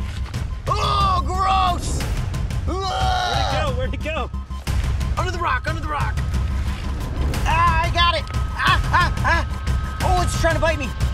Oh! There it is. What is that? It's a HELLGRAMMITE. Oh, mackerel. That's a big one, too. Whew. Wow. All right, guys. Well, if you remember an Instagram post I made a few weeks ago of a creature that looks... Ah! Oh, it's biting me. Okay, they do bite. There you have it. Everybody want to know, do they bite? Yes, they do bite. It is latched onto my finger right now. Oh, that hurts. But it's not breaking skin. That's, it's got a hold of me. Now, the HELLGRAMMITE, can you see it okay there? Oh yeah. It's got a hold of me. The HELLGRAMMITE is actually the larva stage of the Dobson fly. Now, the Dobson fly, you may be thinking to yourself, oh, well, is that maybe some beautiful butterfly type creature? No, it's about as wicked looking as this thing is, only with big wings and enormous front mandibles. However, those mandibles aren't strong enough to pinch and bite onto anything like the larva stage. Now, I'm gonna turn it slightly like this. Wow. Oh, it is just latched. Now, if the bite isn't enough, what they will also do to deter a predator is squirt a nasty smelling musk from their rear end. And it actually smells just like human feces. And Ew, what? Smells like like poop. Exactly like poop. And it is already squirted musk all over my finger. Oh, it absolutely stinks. Biting down harder. That is about the most alien looking creature I think I have ever come across. Like something out of the show Stranger Things. Okay, it's been latched onto my finger for a while now, and what I'm gonna do is just gently dip it into the water. Now they are semi-aquatic, so putting in the water isn't gonna cause any issues, but I do wanna get it off of my finger. All right, here, try this. I'm just gonna set it down gently. It's just like I get crayfish off of me. Oh, he's not letting go. Let go. Ow! Oh, it's biting out harder. Ow, there it goes. Got it. Okay. Ah! Oh, bit me again. man. There we go. Can't catch a break. Okay, now let's take a good look at the anatomy of this creature. Look at that underside. Wow, that is gnarly. This is like a mix between a scorpion, a centipede, a water bug, and a tremor. Wait, look at its mouth. That was on your finger. Yeah, those front mandibles right there, can you see that?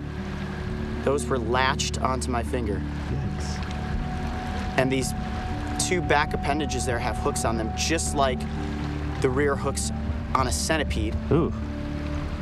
See that, how they move backwards? Ow! No! Ah, he's got me right underneath the fingernail. I'm gonna hold him there though. All right, now he's hooked onto me. Oh, there, let go.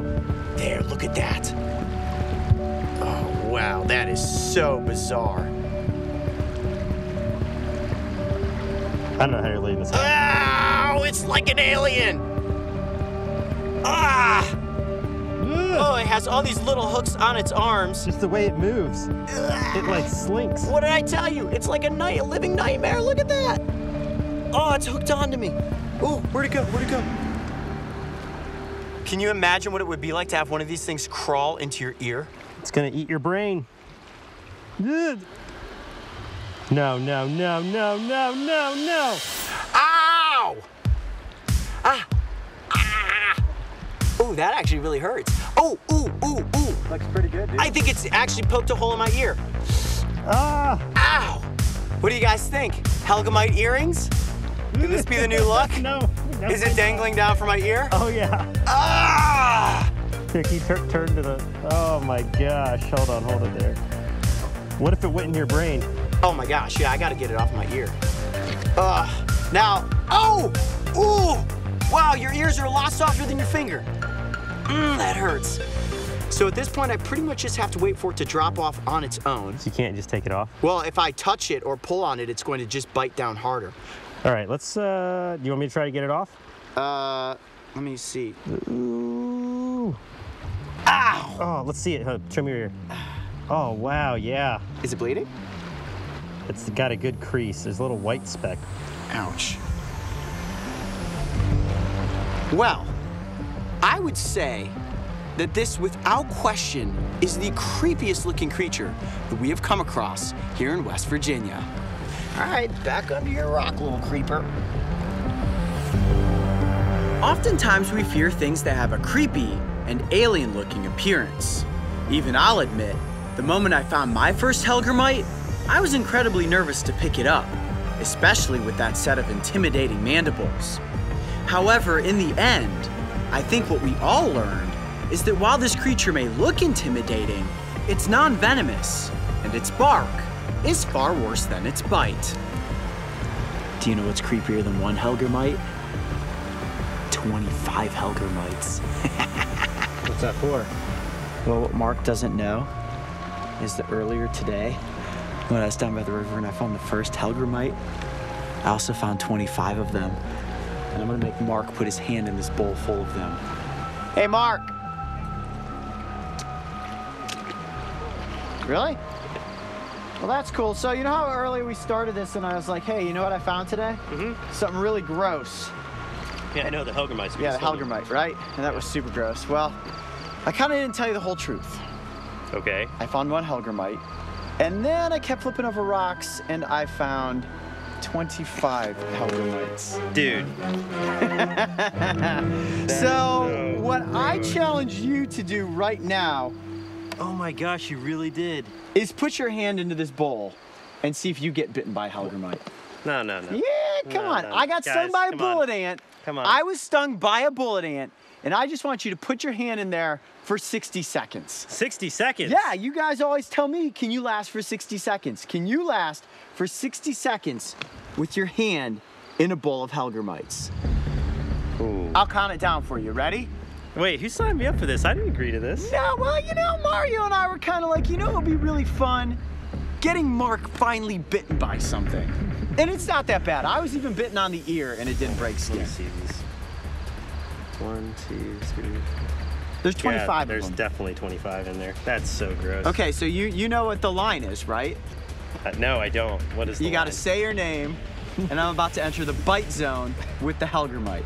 And then you got to just place one of your hands in there and let them crawl all over you for 60 seconds. I don't know, man. You sure you don't want me to film this? Mario, come on. No. Put you here. Give me your camera. All right, You're gonna film it? I'm not gonna film it, just so you don't drop your camera in case you get bitten. Yeah, let's get ourselves situated. Get on the ground. We'll have a little setup. And we're gonna do this just like a normal scene here. All right. I did find a millipede on you. Did you? Yeah, let's go. We don't care that you found a millipede. We care about you getting bitten by HELLGRAMMITEs. Do you have a good shot? Yeah. I was kind of hoping you'd say no. Here we go. All right, Coyote Pack. Mark is gonna do it. Okay. Director of Breaking Trail is gonna enter the bite zone. Okay. I'm Director Mark, and I'm about to enter the bite zone with 25 HELLGRAMMITEs. All right, I can't watch this. Put your hand in there. Come on. 1, 2, 3. Yeah, get in there. Oh, it's so creepy. All up on you there. Oh, they're pooping on you. Ah, just got bit. Oh no!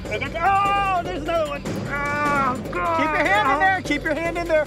All the way in the bowl. All the way in the bowl. That's about 30 seconds. There's another bite.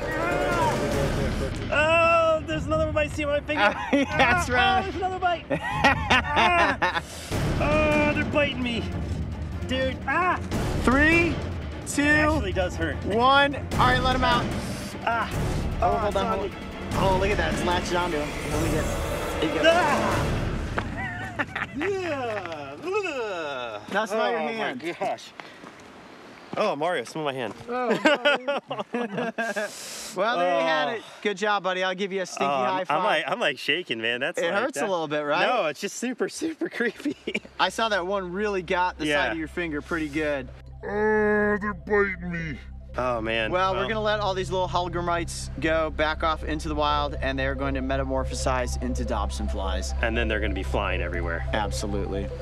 Ugh, I think I just got some of that in my eye. Ugh. All right, guys, I gotta wash my hands. There they go. Look at them go. The Costa Rican rainforest is considered to be one of the most biologically diverse ecosystems on the planet. Home to literally thousands of species, the crew and I have been fortunate enough to encounter some of its most iconic animals, from the striking red-eye leaf frog to the adorable ocelot. Now she has found the microphone. No, no. When exploring in Central America, one of our favorite places to visit is the Costa Rican Amphibian Research Reserve, which is famous for having some incredibly rare and almost never seen creatures. Mark, come here. What is it? Hurry up. What do you got? You are not gonna believe this. Oh my gosh. And while I have been present for nearly all of these initial finds, every once in a while, Mark and Mario stumble upon an animal without me. And on this rainy evening, they just so happen to encounter what may be considered the rarest animal we have ever found in the rainforest. Mario! Yeah. Come look what I found. What? What'd you get? I've got a giant ornithoptera, the What? rare one, Oh, man. right here on this rock. This is the one that's on the wall in the cabin. Yeah, that totally is. What do we do? Coyote's not even here. What do we just film it? Well, certainly we have to film it. I've got a container in my backpack. We could contain it, take it back to the lodge, have Coyote check it out, and we get some great B-roll shots. We have to, right? Yeah. We have to. yeah. We'll bring it back. Yeah, we'll bring it right back after, and that'll be awesome. Dude. Great find, dude. Okay, so. Oh my goodness. Oh my goodness. Let's be gentle. Careful, careful. Be careful. You know those things can spray stuff. Ooh. Feels very velvety. Hold on, I gotta touch it. Let me see. Oh, it's so cool. All right, Yeah? let's go. I'm so excited. All right, let's do it. I can hardly stand still. Let's go. Secured. Yes! Woo! Coyote! Coyote! Guys find anything cool to photograph? Yeah, maybe. Maybe. Show. Check out what Mark found. Show. Get out of here! We found You were kidding me! We found it on the rock, like 4 paces where we found the brown one. Yeah. Get out of here! I cannot believe that. Go inside and get the picture. Show everybody. Oh my gosh! I cannot believe you guys found the Holy Grail! Oh my goodness, guys! They found it. Good. You know, that's what we were looking for. That reaction. Get out of town! We've been just like jumping for joy the whole way home. Look at it. Yep, there it is. So we brought it back. What we want to do is we want to build a little film set. Ooh, that's a great idea. Oh, you know what we should do? Like a Planet Earth type shoot where we set it up on a little table. I've got the little table up here. We'll get some moss, get some logs, set it up, and do a presentation. Absolutely. This will kind of be like the mole cricket episode, only with a much rarer animal. Yeah. Oh my gosh, I can't believe you found it! Holy GoPro! This is insane! So wait, who found it? You found it? Yeah, I mean, we were just filming beautiful. Yeah. Woo! This is crazy! Not a bad gig, Coyote, when you can do your job and wear sandals. I do. I got my sandals on. I don't even have my snake boots. I mean, I was working on the Orca script and just kind of lounging. I saw the rain start to come down. I was like, man, these guys better hurry back before those cameras get soaked. Let me see if I can get it to just stay totally calm on my hand.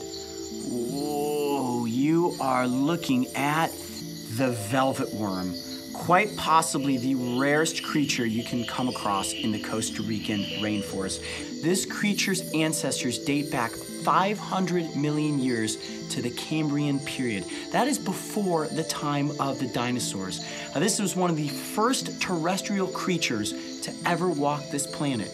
And even to this day, they are strictly terrestrial, which means that they stay on land. Now, let's talk about where this animal gets its name from. The velvet worm. Believe it or not, this creature feels just like velvet. Now, it does not have any hard outer exoskeleton like an arthropod, but in fact has a very soft, squishy body. Almost feels like a gummy worm. But if you pet it very gently, go ahead, Mark, put your hand out there, tell everybody at home, feels just like velvet. Oh, wow. Yeah, like a crushed velvet suit. So soft. That is so cool. Here's something really cool. They are actually capable of shedding the outer layer of skin around once a month, just like a snake. And when they do shed that, they basically walk out of the skin, similar to the way a snake slithers out of its skin, and then they're even softer and more brilliantly bright. Oh, it's so cool. Let's take a look at the anatomy of this animal. Now, it looks like a mix between a caterpillar, a worm, and a slug. But Onychophoran is actually its own phylum, right? And there are close to 200 of them worldwide. However, scientists don't even know how many truly exist because they are very rarely seen. This is a nocturnal creature, and the fact that, Mark, you and Mario just stumbled upon it tonight is why they're so hard to find, because oftentimes they're out on rainy nights when most people aren't out venturing around. Now, despite the fact that this creature is actually kind of cute, believe it or not, it is a voracious predator. And the way that they hunt is they slowly move through the rainforest floor, foraging amongst leaves and dead logs, and they'll use those two front sensory organs to kind of tap on their prey. And as soon as they sense something to eat, this is crazy. They have two glands on the side of their face that shoot out a sticky slime. It's like Spider-Man's webbing, right? And it is so incredibly strong that it can immediately pin the prey down. It actually shoots out in two streams, and those streams will cross, creating a net. So let's say it's a small beetle. It will go shoot out those two streams, tangle up the beetle, and then slowly walk up on top of it. And they have a little mouth up front. I don't know if you'll be able to see that or not, but inside that mouth is a single tooth that is like a razor blade. They insert that tooth into their victim, and then they leak in saliva. That saliva is similar to the saliva of a giant water bug, and it slowly breaks down the insides of their prey, and they drink it up just like a milkshake. Are you afraid of being bit right now? No, its tooth is much too small to potentially bite me, and they're not aggressive in any way whatsoever. It's not like a centipede or a water bug. This is something that is completely safe to handle. However, it's incredibly fragile. So as you can see, I'm trying to be just as careful as possible. I also don't want it to shoot me with that sticky slime because it's just like glue. Now, is it toxic, the slime? Does it like poison you, or what does it do? As far as I know, everything I've read, no. The slime is completely harmless. So if it does get slime on me, I'm gonna be absolutely fine. Now, each one of those little stub feet has two little hooked claws. They almost look like cat's claws, and they use those to hold on to rigid surfaces when they're moving over, like, let's say, a log or a dry branch. However, if they're walking on something moist and soft, like moss, those claws retract in, and they have these little tiny soft pads on the ends of their feet. I can actually feel it gripping onto my hand, and it doesn't hurt at all, but it feels really interesting because those legs on each side move in unison with one another. And just like a worm, and remember, this is not related to a worm, but like a worm, it has a very soft body, and it's the expanding and contraction of the muscles inside of its body that allow it to get longer if it needs to. So like, let's say it's moving through some crevices in a log, it can stretch its body out and get itself completely out of a sticky situation. Oh, hi there, buddy. I see you. And look at the strength of its body. It can completely extend itself out just like we've seen millipedes do in the past, searching for the next move to make. And there it goes, right up on my fingers. Wow. Lucky night in the rainforest. Man, that thing is so cool. All right, well, you built a pretty awesome little set here, Coyote. Yeah, I think this is a good opportunity for us to get this velvet worm down on the miniature set and start filming some epic B-roll. You guys ready? Let's do it. All right, let's get the voiceover going and turn this into a Planet Earth episode. The red velvet worm is a creature that is almost never seen in the wild with human eyes.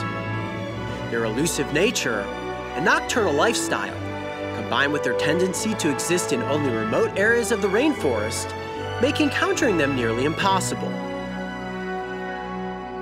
To our knowledge, we are one of the only teams to have ever captured video footage of this animal. So having this opportunity was truly a once-in-a-lifetime. This lucky moment will now be held near the top of our greatest memories we as animal enthusiasts will forever carry with us. And we are incredibly proud that we have now been able to share this encounter with each and every one of you.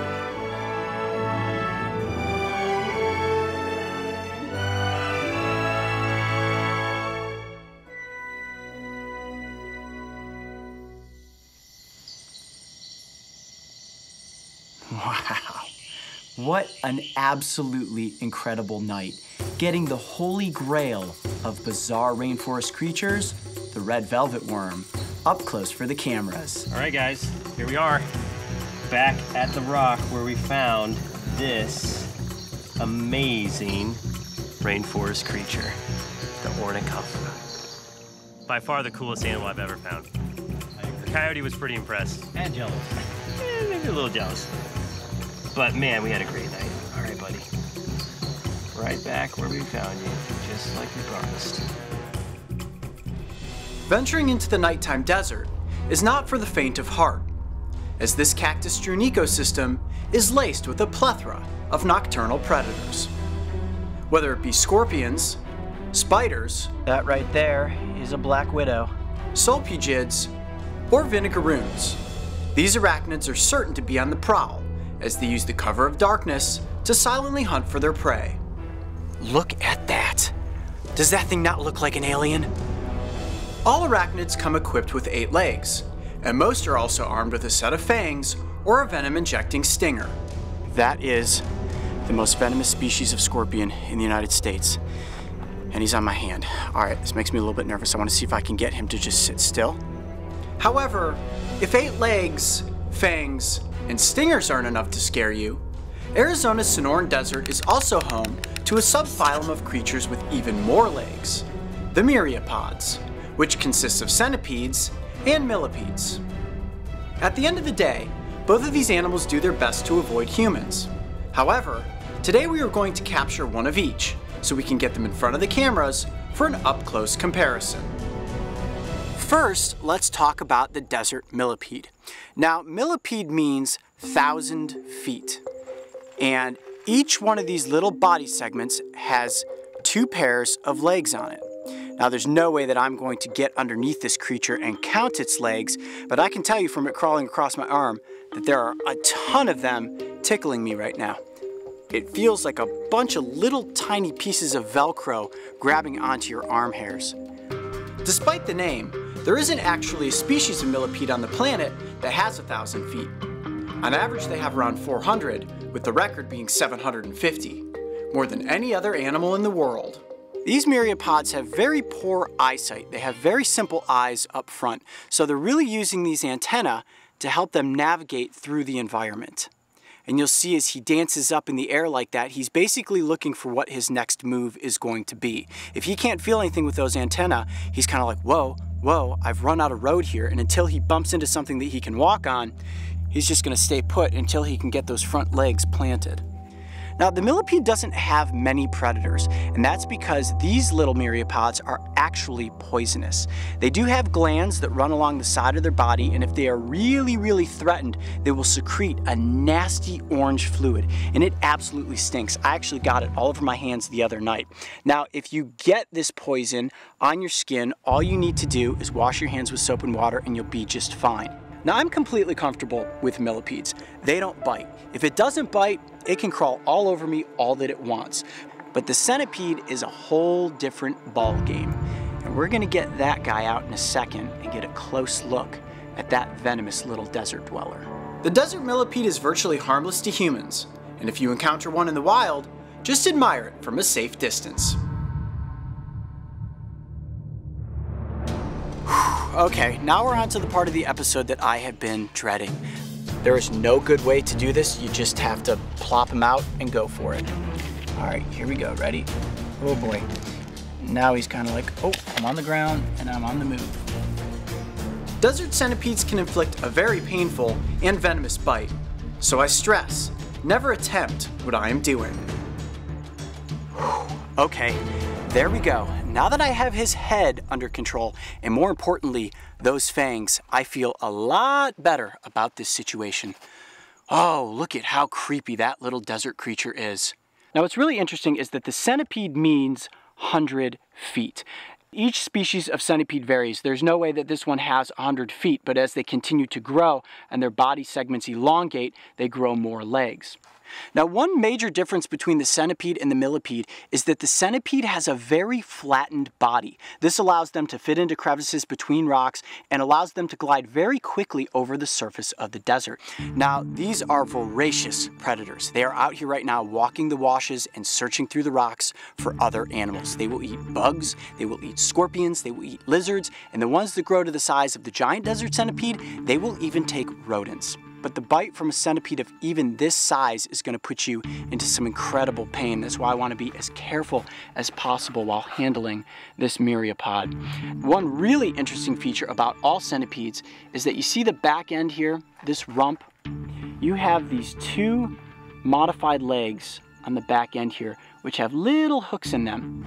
Now, this back end is pretty much a false head. It's the same color as the head is, and these two little modified feet on the back end here have hooks on them. So let's say you're a predator and you're coming in, you're like, all right, I'm gonna get him, I'm gonna bite his head right off. These little modified feet go up in the air, boom, and you get pricked with those little spikes. Throws you off guard, the centipede spins around, and that's when you get a bite from those venomous fangs. This is not a creature that is very easy to consume. Centipede venom is not considered deadly to humans. However, the pain has been said to keep a full-grown man on the ground and in pain for several hours.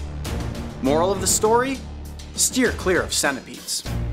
I hope everybody enjoyed this comparison, the desert centipede versus the desert millipede. Both species are native to the Sonoran Desert, and I suggest avoiding both because the centipede is venomous and the millipede is poisonous. Both of these myriapods play an important role in the ecosystem. And while they may be creepy and have a gazillion legs as compared to you and me, always try to remember that they are going to use each and every one to run in the opposite direction. There are many things that crawl in the night, and on this dark monsoon-threatening evening, the crew and I were headed out into Arizona's Sonoran Desert to find such things. Our mission was to search out a dry, walkable wash, which is an area that water flows through the desert during a monsoon. A wash is a great place to look for creatures at night because animals would use it as a highway to either move up and down or they have to cross it moving from one section of the desert to another. And we're looking for a wash so that we can travel down it and hopefully encounter some cool creatures. One of the most likely candidates has been causing nightmares for centuries, and if we located a giant arachnid, the goal would be to get the cameras up close, and myself even closer. All sorts of little holes down here, but I don't see anything yet. So the reason that I'm shining my light down the length of the wash is that spiders' eyes reflect light in the dark, and this will actually give them away and give me the advantage to get close to one and hopefully get my hands on it. All right, let's keep going and see if we can find one.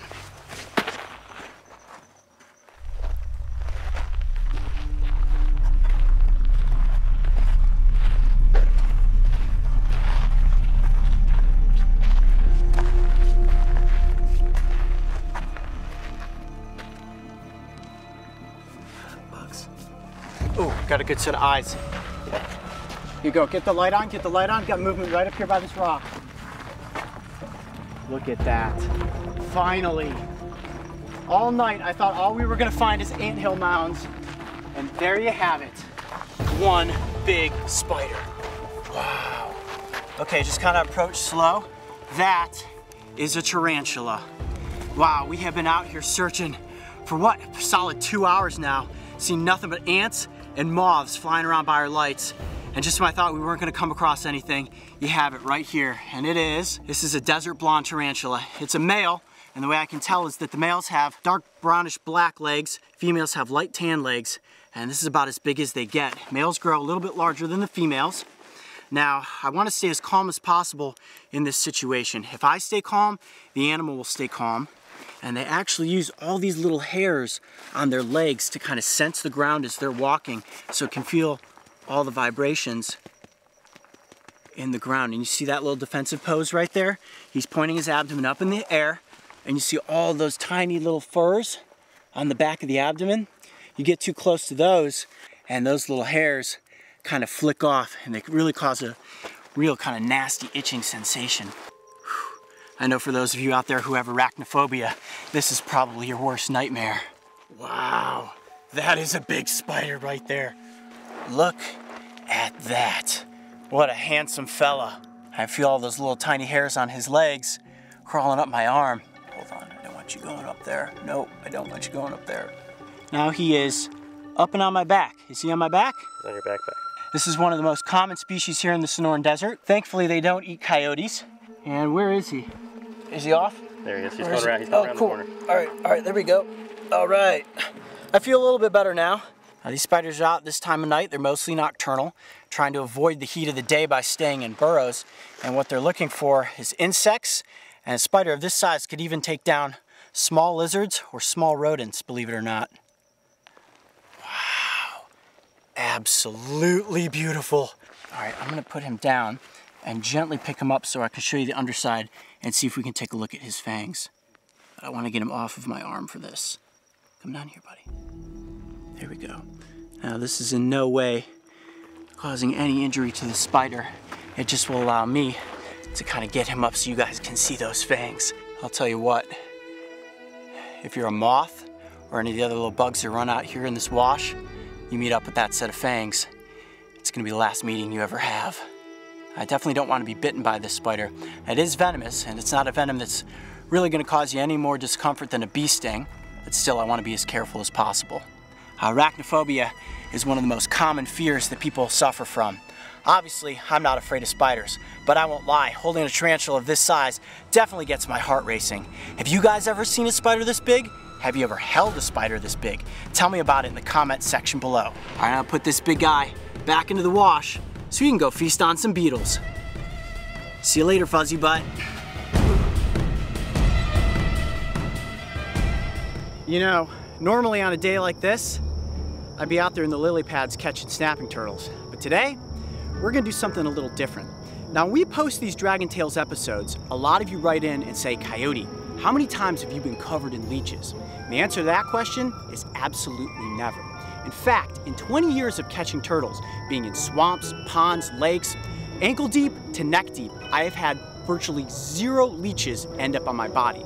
The only time I think I've ever actually had a leech on me is when I've been holding a snapping turtle and one has actually crawled off the turtle and onto my hand. And even when they did, they would suction on, but they would never suck blood.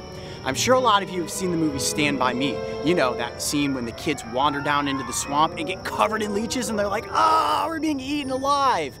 That does not happen. So what we're gonna do today is prove that not all leeches suck human blood. Now I'm sure you're thinking to yourselves, Coyote, I thought we were going to see some leech bites, and you just said not all leeches suck human blood. And they don't. But I wouldn't let you guys down. So today we are going to test what happens when my arm goes into a container with 2 different species. What I have here are 2 separate containers. This one has your common freshwater leech, ones like we would find in the pond right behind me here. These live in North America. And in this hand are the European medicinal leeches. These ones are from overseas, and trust me when I say that they absolutely love human blood. All right, what I'm gonna do now is dump the freshwater leeches into the container, and I'm gonna put my arm in there. You guys ready? Let's do it. Here you go, guys. Look at that. They are creepy looking, but I'm not nervous right now because I know that these leeches will not suck blood. Even if they attach to my arm, it's more of them being curious and testing out the environment than it is them wanting to get a meal. Moment of truth. My arm is about to go into the container with the freshwater leeches. Ready? Yep. 1, 2, 3. I said I wasn't nervous, but even still, putting your arm into a container with any leeches definitely get your heart rate going. Oh boy, that one looks like it's actually going towards my arm right there. You see that? Most species of freshwater leeches, especially the ones that can be found in the United States, feed on small invertebrates or cold-blooded species like reptiles and amphibians. They are rather intelligent, and this is something new in their environment. They're going right up to my arm, and they're actually turning away. Look at that. I kept my arm submerged in the container for 15 minutes and wasn't bitten by a single leech. Okay, so I think at this point we have proven that the freshwater leeches have no interest in sucking my blood. Let's bring out the European medicinal leeches and see what happens with those. The next type of leech is native to Eurasia and is likely the most famous species, as they have often been used in various medical procedures like reconstructive surgery. They live in muddy freshwater ecosystems and are notorious for feasting on blood. I just went and picked up the container of European medicinal leeches. You probably even noticed the change in the inflection of my voice. I am actually nervous at this point. These leeches are going to adhere to my arm and they are going to consume my blood. They haven't eaten in a few days, and trust me when I say that they are hungry.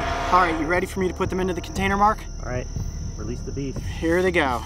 All right, this is it. No turning back now. This is for science. Oh boy. A lot of leeches in there, Coyote. This is gonna be crazy. All right, I think it's about time to stick my arm into a container full of leeches. Oh my gosh. They are just squirming all over the place. This is gonna be intense. Are we ready for me to be eaten alive by leeches? I think so. You're ready? Mark, you're ready. I know you're ready. The camera's ready. Camera's ready. Coyote pack? I feel like you're probably ready. All right. There's a lot of leeches in there. There's a lot of leeches.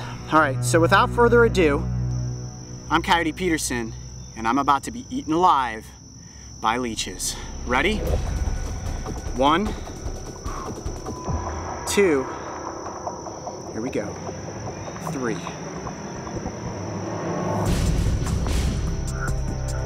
That gets your nerves going, that's for sure. Look at that, there's one already, boom. Just like that, instantaneous, secured to my arm. Holy mackerel. They're just like swarming towards my arm. Look at that. One on my arm there, that's 3. In a matter of seconds. My arm has been in here for, hold on, this one's like trying to go up my shirt. Go this way. Boom, another one there on my hand. My heart is racing right now. Look at that. They are all over me. Ah. Oh, I can definitely feel something happening. Ooh, it feels like sandpaper grinding against my skin. My hand and arm have been in the water for about 60 seconds, and all but one leech is now on my arm. Now, the way that the leech's sucker works is they adhere on and they release from their saliva an anticoagulant enzyme. That enzyme not only numbs the skin, it also doesn't allow the blood to clot. Now, they have teeth that are kind of in the shape of a Y. Here, Mark, look at my fingers. It looks like this, the 3 teeth of a leech. They go like that and they slice into you. And I can feel them actually cutting into my arm. And look at that, look at how that leech is bent over. It is holding on with the posterior sucker, which is the tail, and it is consuming blood from the anterior sucker, which is the mouth. And holy cow, is this uncomfortable. Ugh.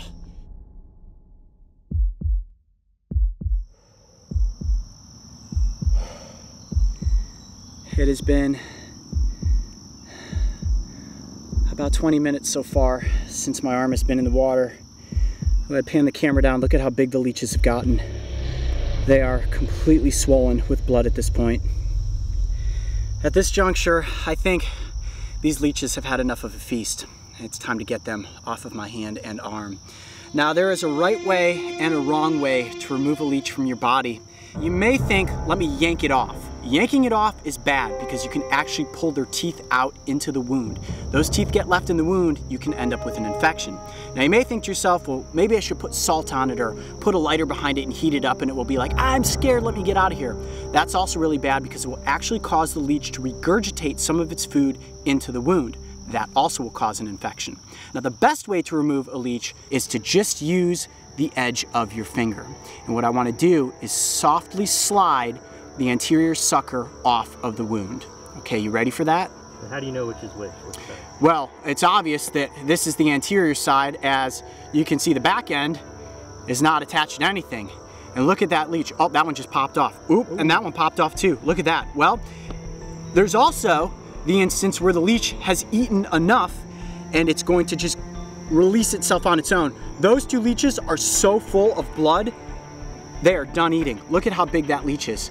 It is full of blood, and look at the blood just pouring out of my hand at this point. Wow. That leech basically said, okay, I'm done eating, back into the water with me. What you want to do is just gently slide your finger over the anterior sucker. There you go, look at that. Got the leech to pop off, and then I can just pop the posterior sucker off and plop back into the water with that leech. Oh, there we go. Ooh, that one hurts. Look at that. You can see the blood just seeping out. There's 4 of them right there. This is going to be the bloodiest spot. You guys ready? 1, 2. Well, there you have it. The final leech. You guys ready? Dinner's over, buddy.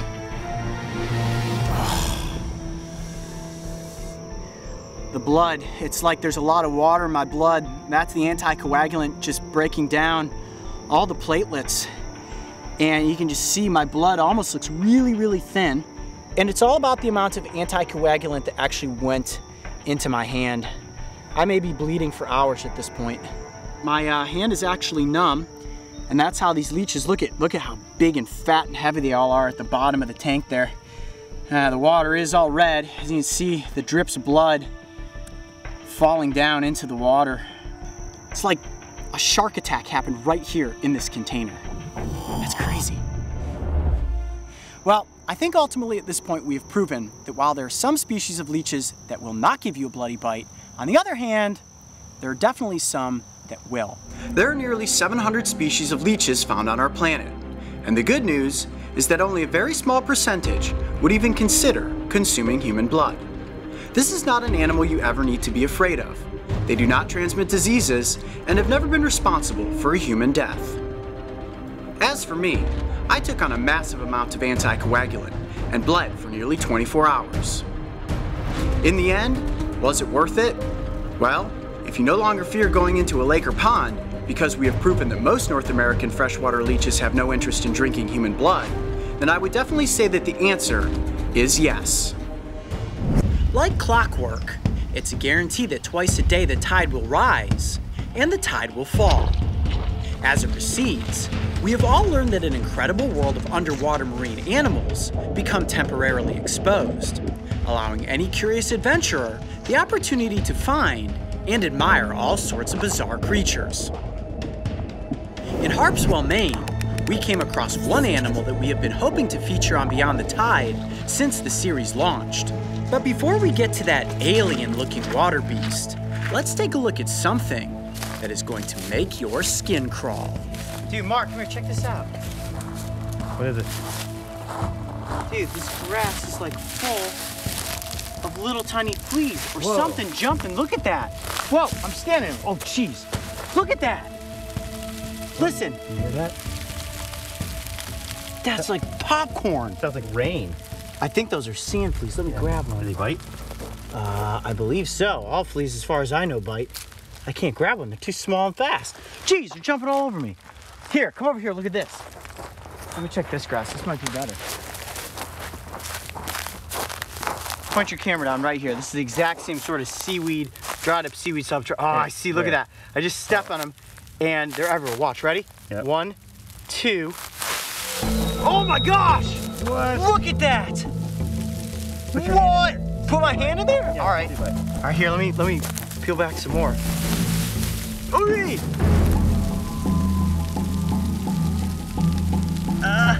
What's that like? That feels really weird. But they're not biting me. They're just jumping on me. Here, let me peel back this a little bit more. Look at that! There are like millions of them. Oh my gosh, that's crazy.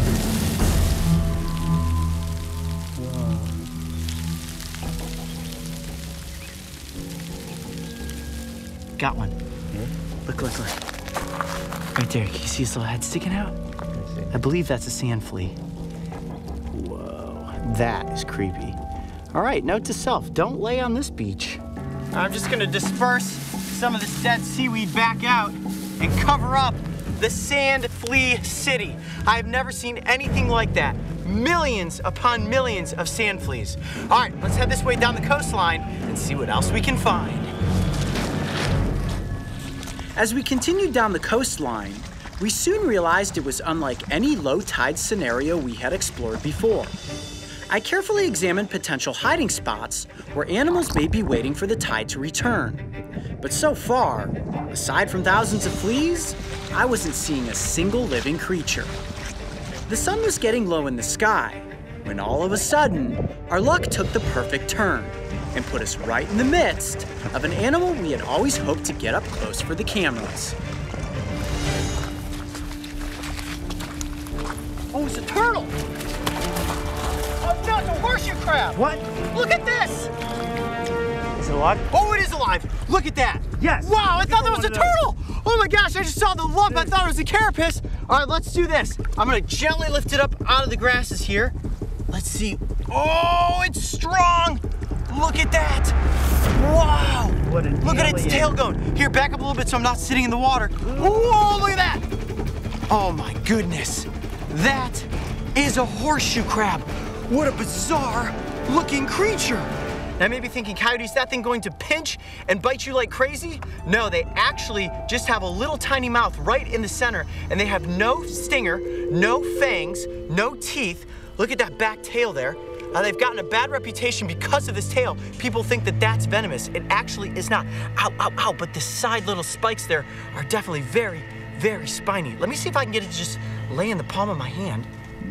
Oh, that feels really, really creepy. Now, it's called a horseshoe crab, but it's not actually related to crabs at all. It's more closely related to spiders and scorpions. This is one large arthropod. Now, it is pinching me a little bit. They do have these front pedipalps up front that they use to harvest food off of the basin of the ocean. Wow, I'm like so excited right now. Hold on, I gotta compose myself because I did not think we were gonna come across a horseshoe crab out here. Now, if you look straight on, where it gets the name horseshoe crab, let me hold it like that. Looks just like a horseshoe, right? Totally. And if you look right at the front of the face there, you see these little spots? Those are compound eyes.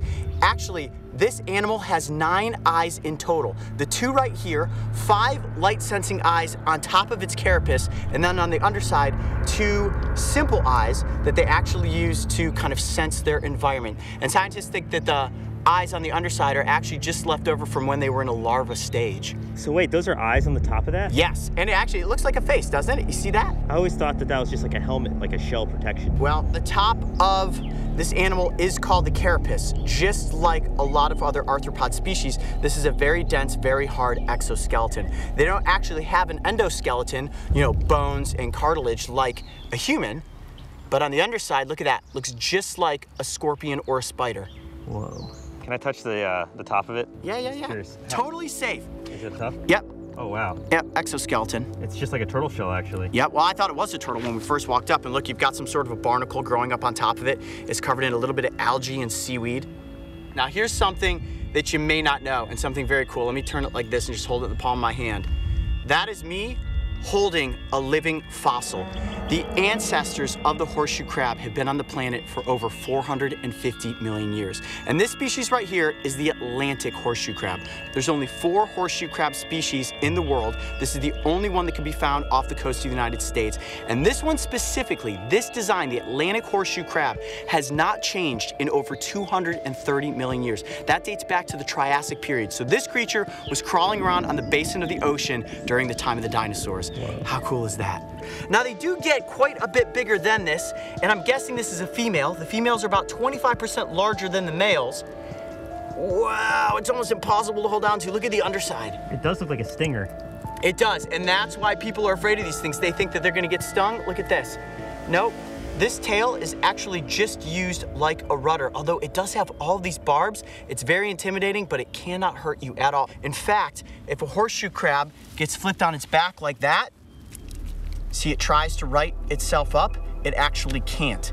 And that's a big misnomer, that these arthropods are capable of flipping themselves back over. And there's actually a conservation effort that was launched in the 80s called Just Flip 'em. And the Just Flip 'em concept is that if you're walking down the beach and you see a horseshoe crab that's flipped on its back like this from like a crashing of a wave, what you're supposed to do is just gently grab the carapace and flip it right side up. Now, you don't want to pick it up by its tail because you can actually injure the animal if you hold it like that. Look at that, Mark, it's coming right towards you. Oh, man. Do they ever come on land for anything, or are they purely aquatic?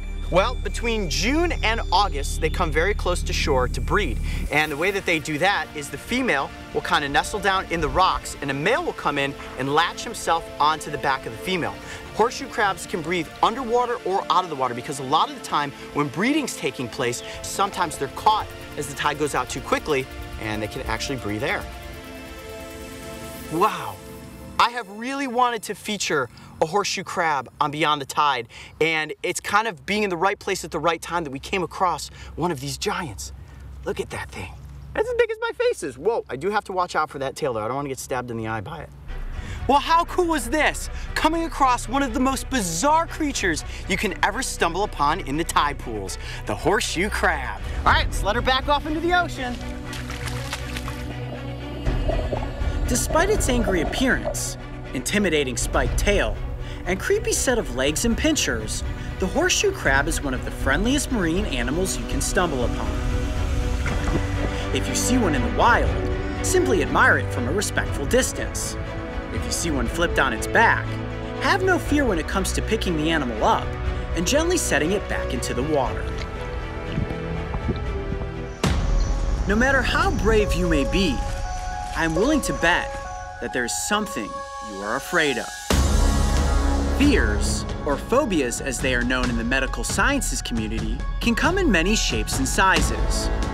When it comes to the fear of spiders, properly known as arachnophobia, I think it's safe to say that this fear also comes with many legs. What are you looking at? Look at this. That's a golden silk orb weaver. Look at the size of that spider. And that's a female, for sure. The males are smaller. Whoa, there's more over here. Oh, the whole side of this house is covered in them. Look at this. Wow. Look at this. Oh, look at, they're all running. Ooh, look at this one right here. That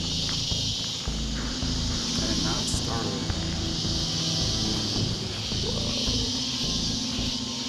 Oh, That right there is a big spider. Oh boy. You know, it might be interesting. Why don't we do an episode like we did with the Black Widow, where I free handle one of these spiders to find out if it bites or not? What do you think? Oh man, they're definitely very impressive looking. Look at that. Yeah, a lot bigger than the Black Widow, that's for sure. I have handled many species of spiders, and whether they are huge and hairy, like the desert tarantula, or sleek and toxic, like the Black Widow, it never fails to send shivers down my spine as they skitter along my arms. Oh my. Right onto the edge of my finger. Oh boy, okay, now she's going down my arm. She's actually spun a little thread of web, like she's becoming secured to me. Oh, I thought she was about to bite. One of my underlying goals has always been to help people face their fear of spiders. So today, I will be handling one of the most common, yet scariest looking arachnids in Central America, the golden orb weaver. But first, I have to catch one. wow, that is a massive web. Look at the anchor points down here that then run all the way up into the hot zone. This spider's got a good cache of food already stored up. But given the fact that there are not too many guard strands on the outside here, I think I might be able to actually catch this one. All right, should we go for it? Let's do it. Let me see if I can get her to come right down. You know it's a her? Definitely her. Ah, I'm losing it. Got it. Nice. There we go. Whoa, that is a big spider right there. And I bet anybody watching right now who has arachnophobia is thinking to themselves, Coyote, you are absolutely crazy. Okay, let's bring it out here from under the overhang. There we go. Staying completely still on the stick. Look at that. Arachnid. Wow. One impressive specimen. Ooh, okay. Going up to the top of the stick. Look at those hooked legs. That will make your skin crawl. Okay, Mark, give me that little plastic cube. Real slowly before it drops down on me. Got it. Let me see if I can get her to slowly walk in there. Okay, there we go. Whoa. Got it. Wow, that is one intimidating arachnid right there. All right, let's get this spider into a controlled situation and see just how dangerous it really is. Warning, spider bites can be incredibly dangerous and potentially fatal. Never attempt to catch or handle a spider.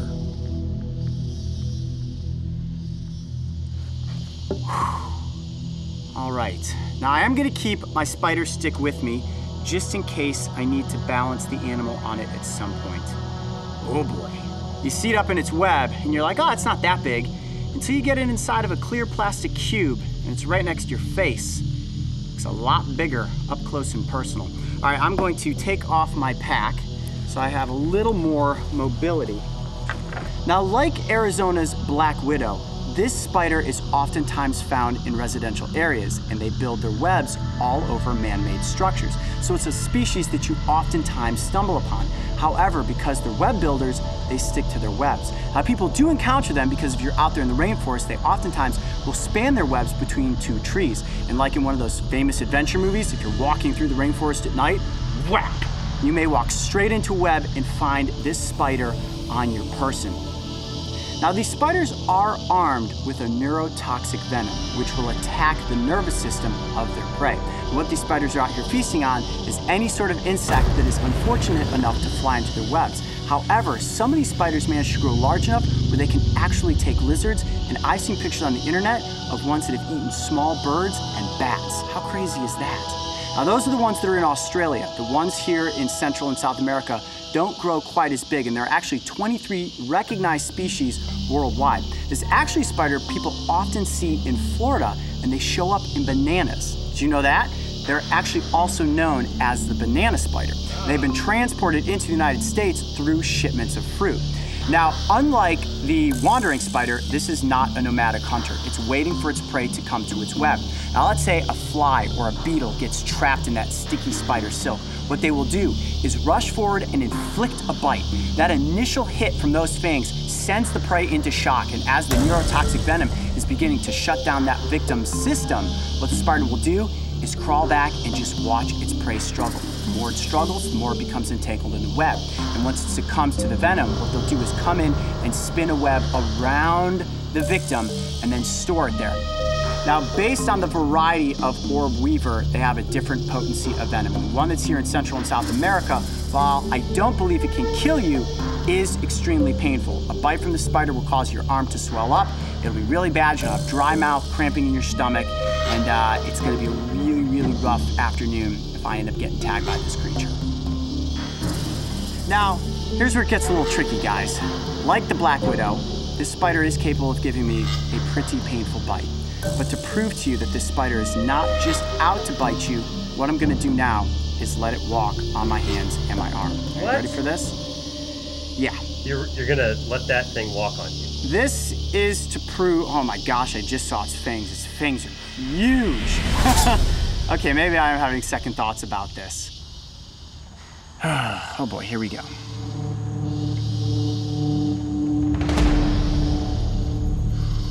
right, what I want to do is actually use my spider stick and let the spider get onto the stick first so that it feels a little more comfortable.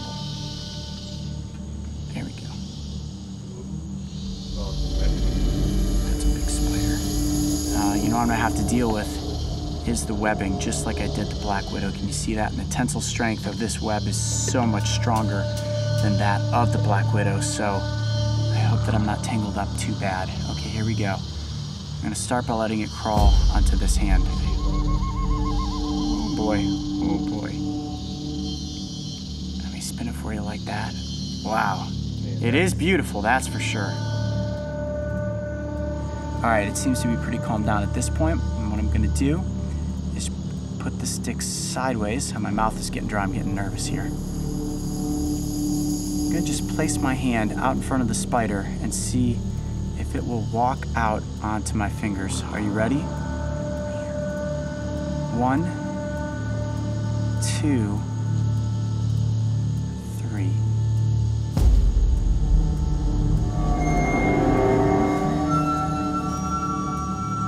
Okay, spider is on my arm. Okay, going up my arm. Okay, okay. Oh boy, I'm losing control of it. It's getting back here. Let's see if I can get it onto my hand and around this way. There we go. It's got its legs up in the air. Let me see if I can keep it completely calm there. You can see my hand is shaking a little bit. Is that a defensive position? It's a little bit of a defensive position with the legs up in the air like that, and it's right on my knuckle. Don't bite me, don't bite me, don't bite me. Oh, I can feel all the little hooks of its legs. What are you feeling right now? Feeling those nerves going? Extremely nervous. I'm trying to just be super still, let the spider find a place where it feels comfortable, and hopefully it will just Oh, there we go. Oh, look at that. It wanted to go right back onto the stick. Look, you can actually see the webbing hanging right from the tip of my finger. Here, let me see if I can get it back on my hand. There we go. She's really just interested in getting away. Now remember, this spider does have a neurotoxic venom, very similar to that of the black widow. I want to just remain completely calm. If you were bitten by this spider, to be clear, it's a very bad situation. It could potentially be really bad depending how much venom went into my body. Okay, oh man, the webbing is so much stronger than that of the black widow. Okay, where did she go? On your elbow, up your back. Okay, it's coming this way. I'm gonna slowly turn, see if I can get her back onto my hand. Yep, there you go, got it. There we go. What I don't want to do is make any sudden movement or pull the webbing too tightly, because if she feels threatened, that is when she's going to bite. Now, the way that most spider bites end up happening is somebody applies pressure to the arachnid and they fear for their lives. And a bite is oftentimes just a warning that, hey, I am here, don't squish me. Now, spiders can control the amount of venom that they inject into what it is they're biting. Because I am not a potential prey item, if she were to bite me, oh boy, right on the tip of my finger there, she's completely tangling me up. If she were to bite me, it could possibly be a dry bite, or I would basically keep my fingers crossed and pray that it was not a full-on bite loaded with venom, because that could be an incredibly bad situation. There we go. She feels real comfortable there. Man, I am getting completely tangled up, and I can feel how strong that spider silk is. Coyote. Yeah. You think you have a good control over the situation here? I don't think you ever have good control when there is a spider just freely climbing around on your body. Where does she go?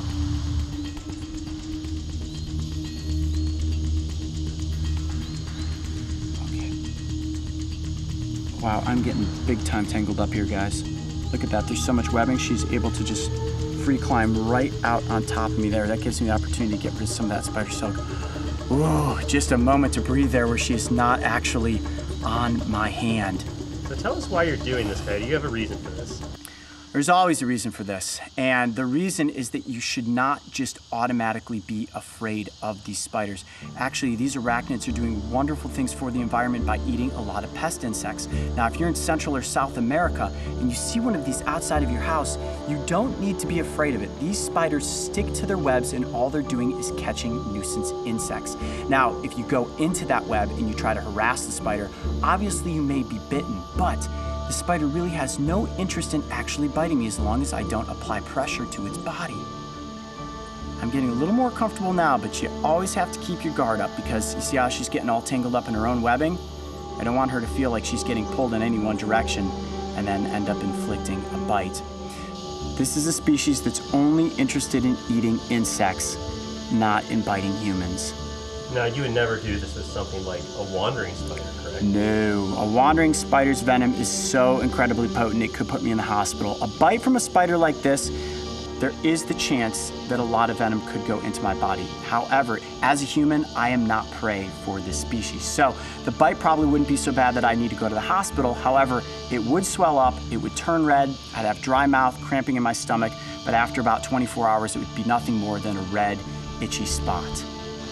You know, my nerves calm quite a bit once the spider has found a spot that it is comfortable and not walking around. You can see its mandibles and fangs are well up off of my hand right now, but if I were to startle her or apply any pressure to the top of her body, it would force her down, and that's when a bite would be inflicted. Again, I never recommend that you go out in the wild and ever try to free handle a spider on your own. You never know how your body would react to the venom if you were bitten. Well, guys, it looks like the sun is starting to get a little low in the sky, which means it's going to be close to hunting time for this arachnid, because when the sun gets low, that's when all the insects come out. So what I want to do now, ooh, she's going down my arm, is safely get her back up into her web so that she can go out and hunt for the night. I'm Coyote Peterson. Be brave. Stay wild. We'll see you on the next adventure. All right, back up in the web with you. Spiders can be found on almost every continent, and while they are all technically venomous, they do their best to save that potent bite for their prey. Unless threatened or provoked, as a human, your odds of being bitten by a spider like the golden orb weaver are slim to none. So if you have the phobia of arachnids running chills down your spine, try to tell yourself that spiders are a good thing. And whether you believe it or not, spiders are actually our friends.